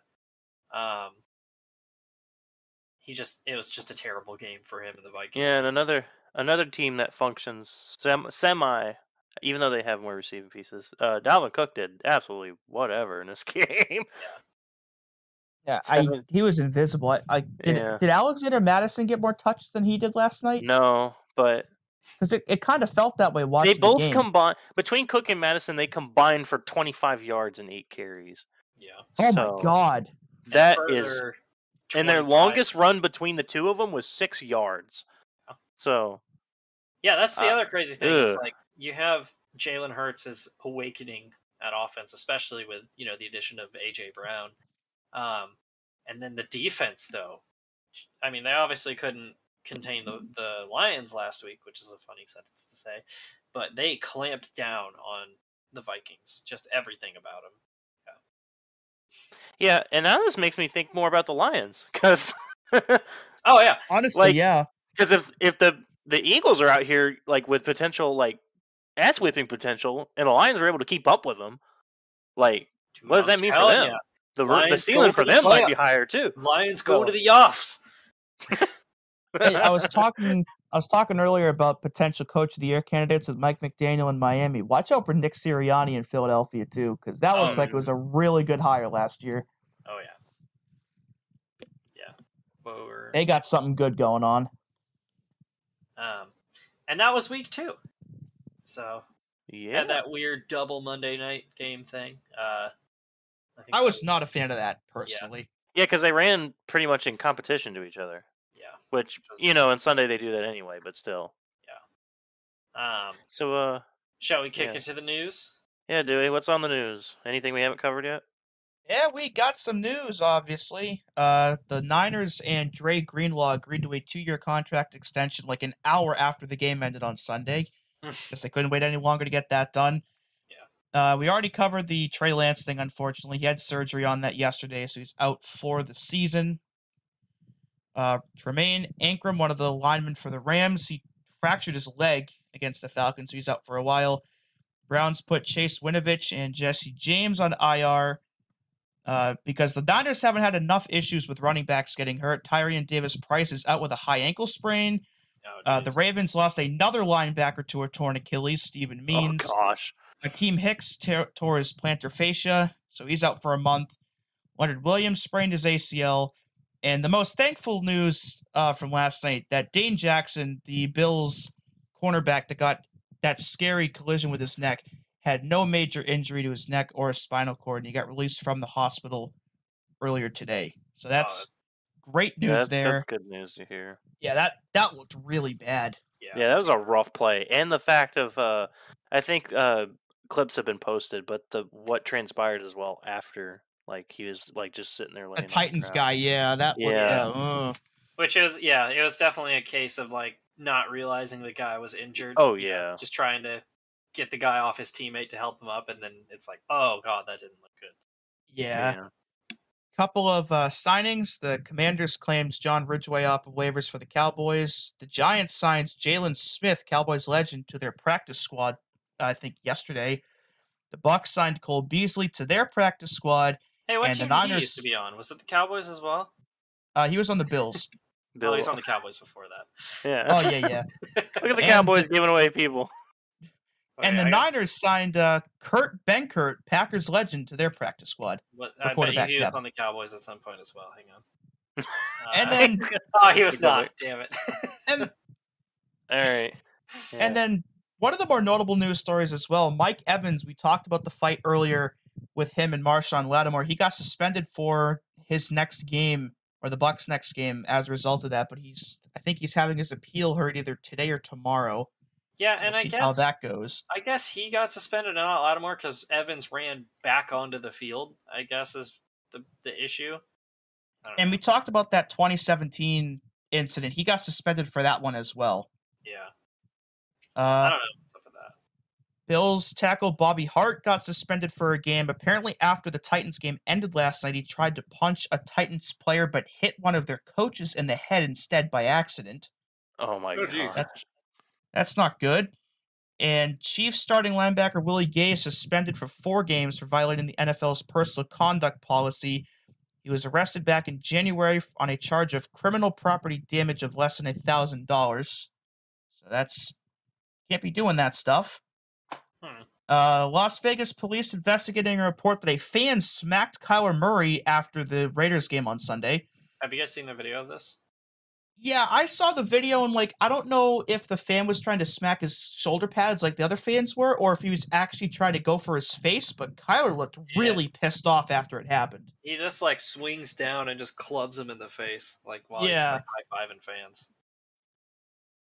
Speaking of people investigating stuff, a Browns fan was arrested today because at the end of the Browns game against the Jets, he threw a water bottle at owner Jimmy Haslam. Bottlegate 2, Electric Boogaloo. Yeah. So, not the first time that's happened at the Browns Stadium. Yeah. And we mentioned earlier the Chargers team doctors stabbing people. Well, Tyrod Taylor decided, you know what? I'm going to sue that guy. And he filed a lawsuit seeking, I believe, $5 million in damages against the Chargers and the team doctor, and I think the company or the agency or whatever that the doctor works for medical malpractice. So interesting to see how that goes. But that's something. That's your news. All right. And then our new favorite segment, perhaps, our WTF or What the Football moment of the week. WTF. What the football? Doesn't come from the NFL, but it comes from college, where the COO of the plant-based meat company called Beyond Meat was arrested in a parking garage near the Arkansas Razorback Stadium after their win against Missouri State for biting a man's nose. There's a tweet I saw where it just said Beyond Meat COO be like, and it was just the hand doing the got your nose thing. Well, clearly he's not looking beyond meat because he bit someone's nose. Yeah. That's a bit contradicting there, but Sending some mixed signals there, man. yeah. Why is college football so goddamn weird? Like, is there any normal people who are involved in college football or at college football games? I'm inclined to say no. Like, There's no way. oh my god, it's so weird. Who does that? So yeah, this might be a new weekly segment. Maybe it'll be from college. Maybe it'll be from the NFL. Hell, maybe it'll be from high school. Who knows? But we'll try and find some cool little shit to throw in towards the end of the show. And this week, it's biting someone's nose because, yeah. It's like, come on, man, but significantly Nibble. shittier. Yeah. Oh my god. So that's that. Yeah. What a weird story. Who does that? Should we roll into pick'ems before we do our little questionnaire on the team status? We can do the questions first. Okay. Yeah. Let's do those then. All right. Since you put it in here, which 0-2 team or winless team, so that'd be the Raiders, Bengals, Titans, Panthers, Falcons, Colts, and Texans, has the best chance to make the playoffs? What a sloppy list. Yeah. It's like spinning a roulette wheel. I mean, obviously, you got to put faith in. I don't want to say faith because last season we were literally trying not to because it's bad. But the Bengals should and have the potential to make the playoffs. So, I mean, that's the obvious pick out of all these teams. You could make a case for the Raiders, obviously with their offensive weapons as well. Not talking about Hall of Famer Derek Carr, but yeah, those are the two teams that really should have to step it up. We already talked about the Colts. So I'm not going to go into that. So, yeah, I'm inclined to say the Raiders too, but I think the Bengals are, easily as much of an option as any other. But and then the other side of that token, which 2-0 team, which is the Bills, Dolphins, Chiefs, Eagles, Giants, and Bucks, has the best chance to miss the playoffs. So I feel like this one is probably a way easier question to answer. Oh yeah. So yeah, it's like that one. It's like that one dragon meme where it's just all the the majorly mean looking buffed up dragons, and he's just got the Giants as the silly derpy one. Like that's just a goofy off. Yeah, it's like I'm not saying they're gonna collapse, but the Giants are definitely the odd man out in that list. Yeah, you just all those other teams are playoff contenders. I mean, the Dolphins obviously have had their troubles of making the playoffs or closing out the regular season, but yeah, and they've already got 2 huge wins over teams they might be competing for a wild card spot. So, yep. And since I didn't say anything for the winless teams, basically the same thing: Raiders, Bengals, and I still think there is a path for the Titans to make the playoffs because they're in the AFC South. So yeah, Well, that'll be an interesting dive as each week goes on. Yeah. Which will lead us into the week 3 pick they thems. Why did we call it pick they thems? We've done that for a while now. It's been set up that way for a minute. Oh my god. Felt like I had a bit for pick they thems this week and I forgot to write it down. How does that work? So let's just get right into it. Starting with our Thursday night game. The Steelers travel across state borders into Cleveland to face the Browns. Which team with a shitty quarterback is going to come out on top? This got barn burner written all over it. God, don't want to watch this game. I'm going to take the Steelers. So. I'm going to take the Steelers as well, but it would not surprise me if the Browns find a way. Oh, yeah. So the contrarian in me says the Browns, but I also think that, as weird as of a sentence as this is going to sound, Jacoby Brissett's played just as good this year as Mitch Trubisky has, so it would not shock me at all if Cleveland wins, and I'm going to roll with them. He was not good week 1, but Jake Brisket was pretty good week 2. So yeah, I don't blame you for taking the Brownies. Or sorry, the Elves. Good thing you put me under Jack. Oh, whoops. Let me fix that. Speaking of Jack, rare apparent or non-appearance for him after a Bills win. Had to get that in there. Very out of character. Speaking of the Bills travel down to Miami. Huge AFC East game. The Bills have dominated the Dolphins over the last couple of years. This But could easily be game of the week. yeah, this is the ultimate This is test for the fascinating. Dolphins. Are you for real? Can you hang with the Bills finally? What do you guys got?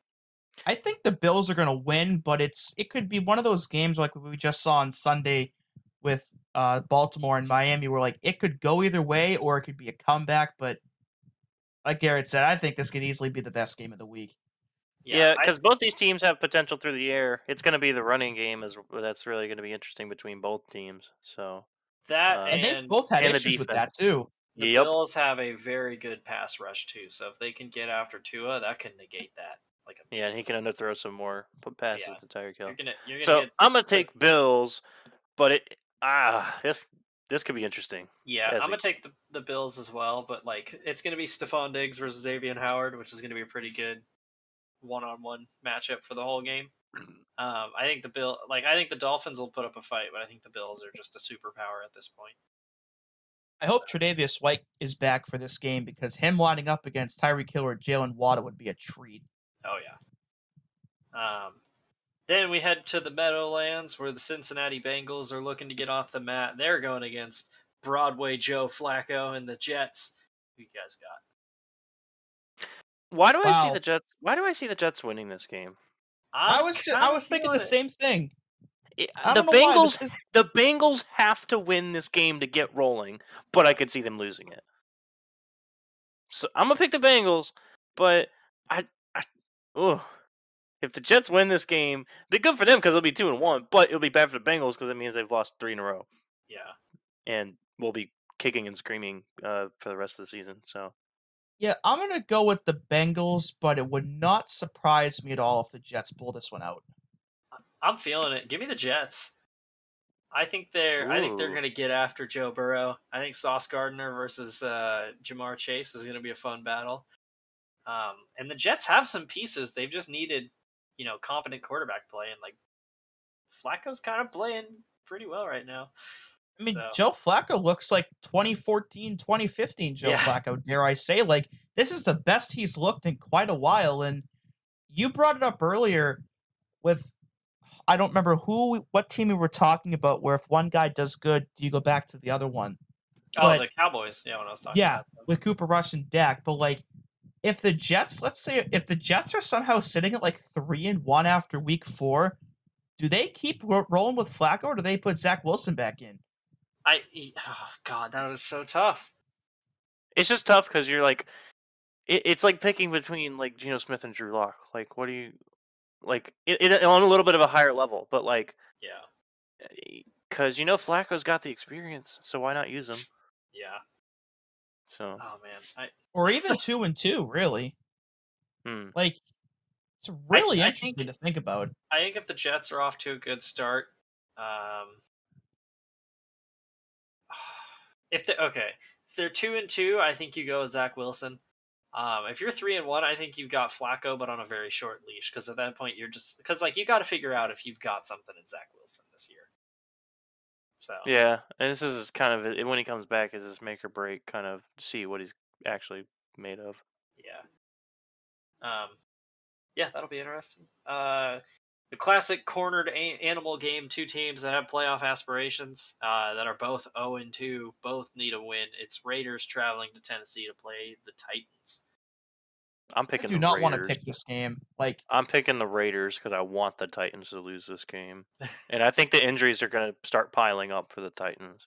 Yeah, I'm going to take the Raiders as well. The Raiders have been a couple late turnovers away from winning both games, which is sloppy. I mean, the Titans should have won week 1 as well, but they're a missed chip shot field goal from Big Bone Randy from. The problem with the Titans is they lost to the Giants, and the Chargers, or the Raiders have lost to the Chargers and the Cardinals, who both could be potential playoff teams. Yeah, the Raiders' losses look way more. I wouldn't say impressive. They're higher quality. They're quality teams. losses. Yeah. Which is the typical college argument, but it kind of applies too. The Titans got decimated by injuries this week too. Mm-hmm. Which, and again, we mentioned Lewan might be out for the year. They've already lost Landry. I mean, Tannehill's not been great. Like, I don't know if they can right the ship, even if they win this game. I'm going with the Raiders, but It is like that's the crazy thing with the Titans. I feel like they could start 0-6 and still win the division. Like it's just that dumb. Oh my god, that'd be pretty cool if they did that. Also, want to point out a tie in this game would be an all-time funny. Oh, absolutely. I'm not forcing myself to pick it. Not picking it. I'm not going to force myself to pick a tie every week, but if I had to pick one for this week, it would be this game. Oh yeah.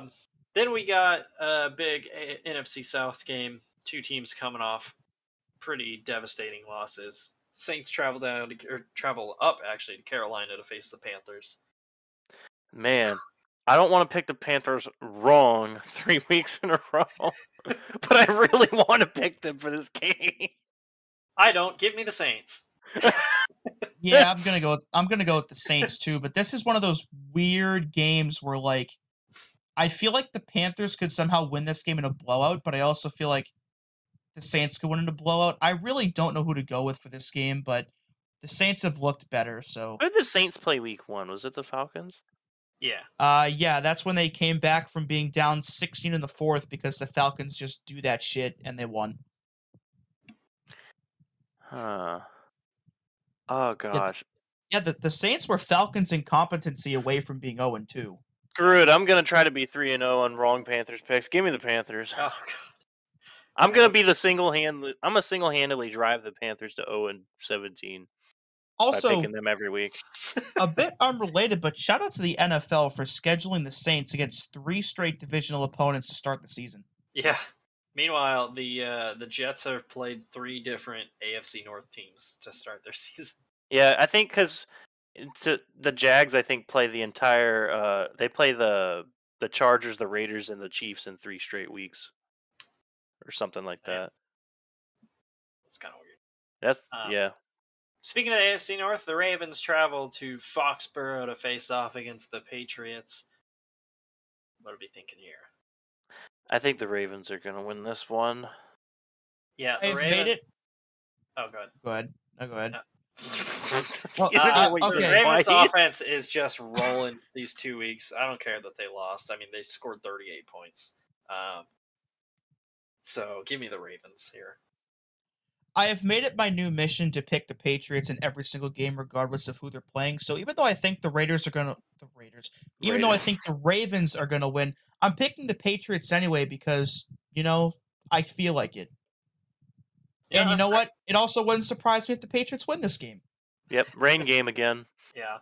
Yes, please. If it's a rain game, they're winning it. I beg. So, can't believe I'm saying this, but this game could be for the lead in the NFC North. The Lions travel to Minnesota to play the Vikings. This could also have another game of the week potential. Oh yeah. Give me the Lions. Just because how frisky this. Yeah, I'm going with the Lions as well. Fuck it, Lions sweep. Let's go. Hell yeah. That's never good. But anyway, yeah. Lions, they got to keep scoring 35 plus, right? Oh yeah. Especially against the Vikings. Like, come on. I'm ready for some Dan Gamble sickos football. So excited. All right, you got a divisional matchup. Yeah, big NFC East matchup. It's the Eagles travel to Washington to face the Commies. Actually, they're going to Landover, Maryland. Whatever. It's the Carson Wentz revenge game, though. So. And that is why I'm picking the Commanders in this game. Oh, shit. Like I think the Eagles are the better team. And again, it's one of those where it wouldn't shock me if they win. But they're going to Washington. And I'm sure Carson Wentz probably has a stick up his ass about the Eagles still and would love nothing more than to beat them by like 35 points. And while I don't think it'll be by 35 points, I do see them winning this game. Give me the Commanders in an upset.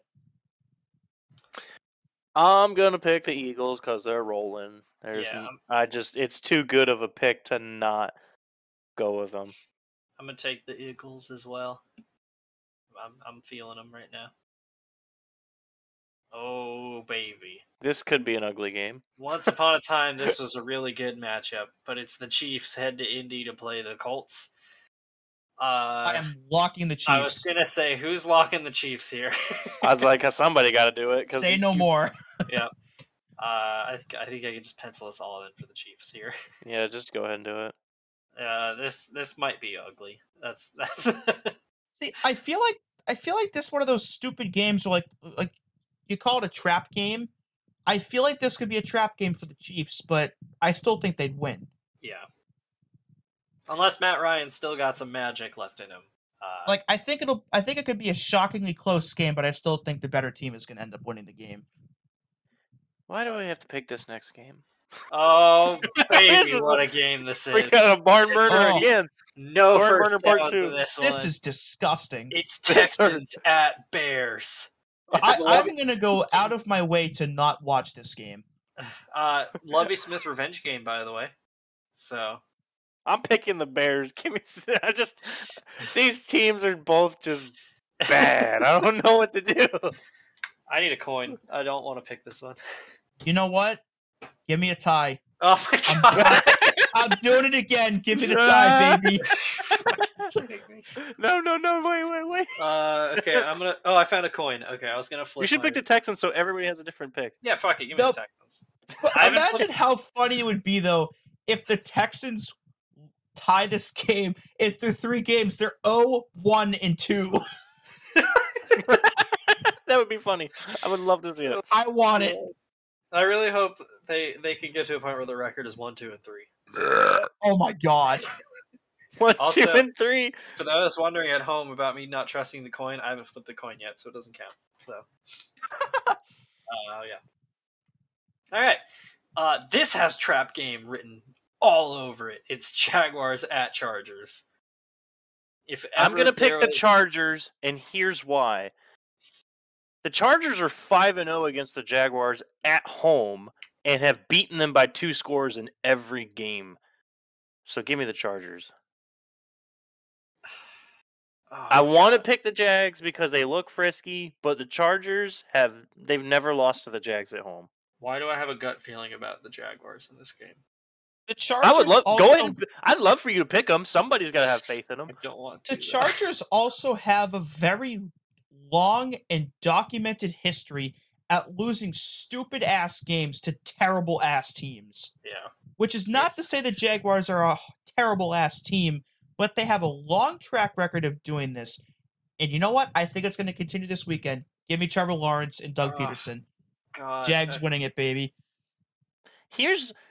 I love this little stat line though between their record at the Chargers. The Chargers have scored 33 at least, but no more than 39 against the Jaguars. Oh my God. I think I'm gonna still go with the Chargers, but I would not be surprised in the slightest if they found a way to lose this game. Yeah, because I think they've only lost the only game the Chargers have lost to the Jags was in overtime in the infamous 2018 season.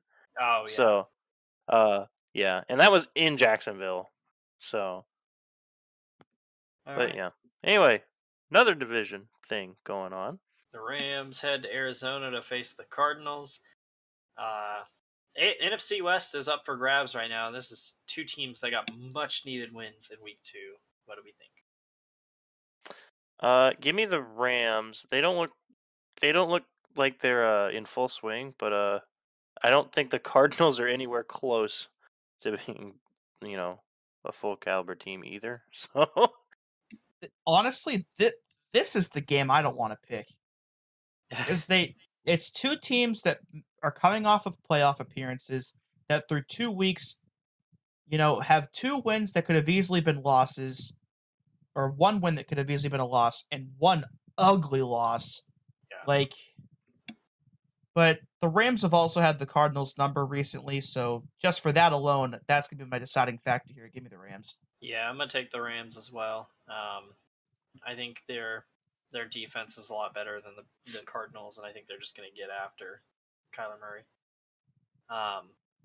Big game here. It's I know they met twice in 2020, and it was an ass whooping both times. I don't remember if they played last year, but Aaron Rodgers leads his Packers into Tampa Bay, where they face Tom Brady's Buccaneers. This is a heavyweight matchup. This feel is like a this- really interesting one. Well, here's the thing. It's a heavyweight that's going to be over like hyped in a sense, and this is going to be a low score again. because I don't know. It's Bucks defense versus new Packers receiving core. So I'm gonna take the Packers. I think they're gonna get after them. Plus, like I was mentioning earlier, the Bucks have quite a few injuries. I don't think they're gonna lose to the Bucks 3 times in a row. I think the Bucks defense is going to carry them here, honestly. Like, the Bucks are obviously banged up at wide receiver, but like the last time we saw Cole Beasley, if he ends up being activated for this game, he was still a pretty solid receiver. So like they're not just bringing some scrub in or anything like that. So I think the Bucks will find a way to pull it out, but this one could definitely go either way. I'm gonna pick the Packers, even though it's in Tampa. Oh, baby, what a matchup! Ultimate shitty bird matchup. Who's gonna win? I'm it's gonna gonna lock be the Falcons. fans. No shot you just did that. I'm gonna There's lock the no Falcons. shot. Here is why. So the first 2 weeks have been losses for sure, but what they do in those losses, they scored points. The Seahawks have not shown that they can score a lot of points. That is my philosophy. I'm locking the Falcons. So that's a bold lock. And the Falcons play, and it's the Saints and the Rams, and they had a chance to win both those games. So it's a bold lock, but I can't say I disagree with it. I mean, the Falcons, yeah, they've played both. I mean, they should have won the first game, but yeah, they've played 2 very close games. They can find themselves into a game. They can stay in it, and they're going up against a team that is really, really bad on the offensive side of the ball. So I'm not going to lock them, but I do think the Falcons. And they're missing their Jamal Adams on the defense. So yeah, out for the year. Yeah, I will be taking the Falcons as well. Super Bowl 29 rematch, I believe. Or no, sorry, Super Bowl 19 rematch. 49ers at Broncos. This is a weird game to pick as well.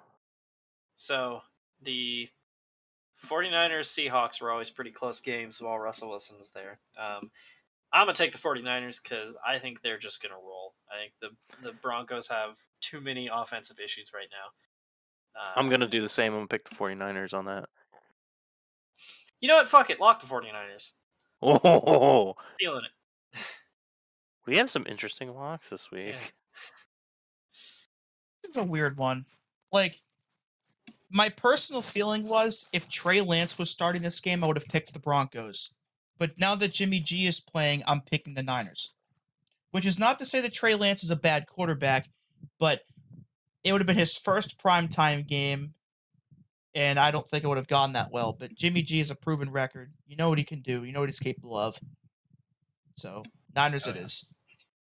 And finally, your annual nationally televised Cowboys at Giants game. Let Cooper Rush go Cowboys. It's going to be a terrible pick in retrospect, but I don't care. So, here's my thing. I've picked against the Giants 2 weeks in a row and lost. If I pick the Giants this week, does this mean they'll lose? I mean, I'd appreciate it if you did that. Okay, I'll pick the Giants then. All right, cool. You know what? I am 2 for 2 in picking the Giants correctly this season. Make it 3 for 3, baby. Give me the New York Football Giants. If they lead this division with the Eagles after this week, I'm gonna throw things. All right, let's look at So we got some 1v2. So Dewey's the only Browns pick. I'm the only Jets pick. Dewey's also the only Patriots and Commanders pick, and Jaguars pick, and Bucks pick. It's Dewey versus the world this week for pick'ems. That was me last week, so and a tie, yeah. Yeah, that was me last week with picking a couple weird ones, so it might work out. Oh, yeah, I didn't do that good last week, so I'm going scorched earth this week. We ball. That's the strategy. Yeah, I think look at the difference between me and Matt is like 4 games we picked differently. Yeah, pretty much. Contrarian is the name of the game. It's the only way to play. And that was Oofsides. Week 2's in the books. Week 3, look forward to it. No! Any closing thoughts, y'all? Mac-10 is superior.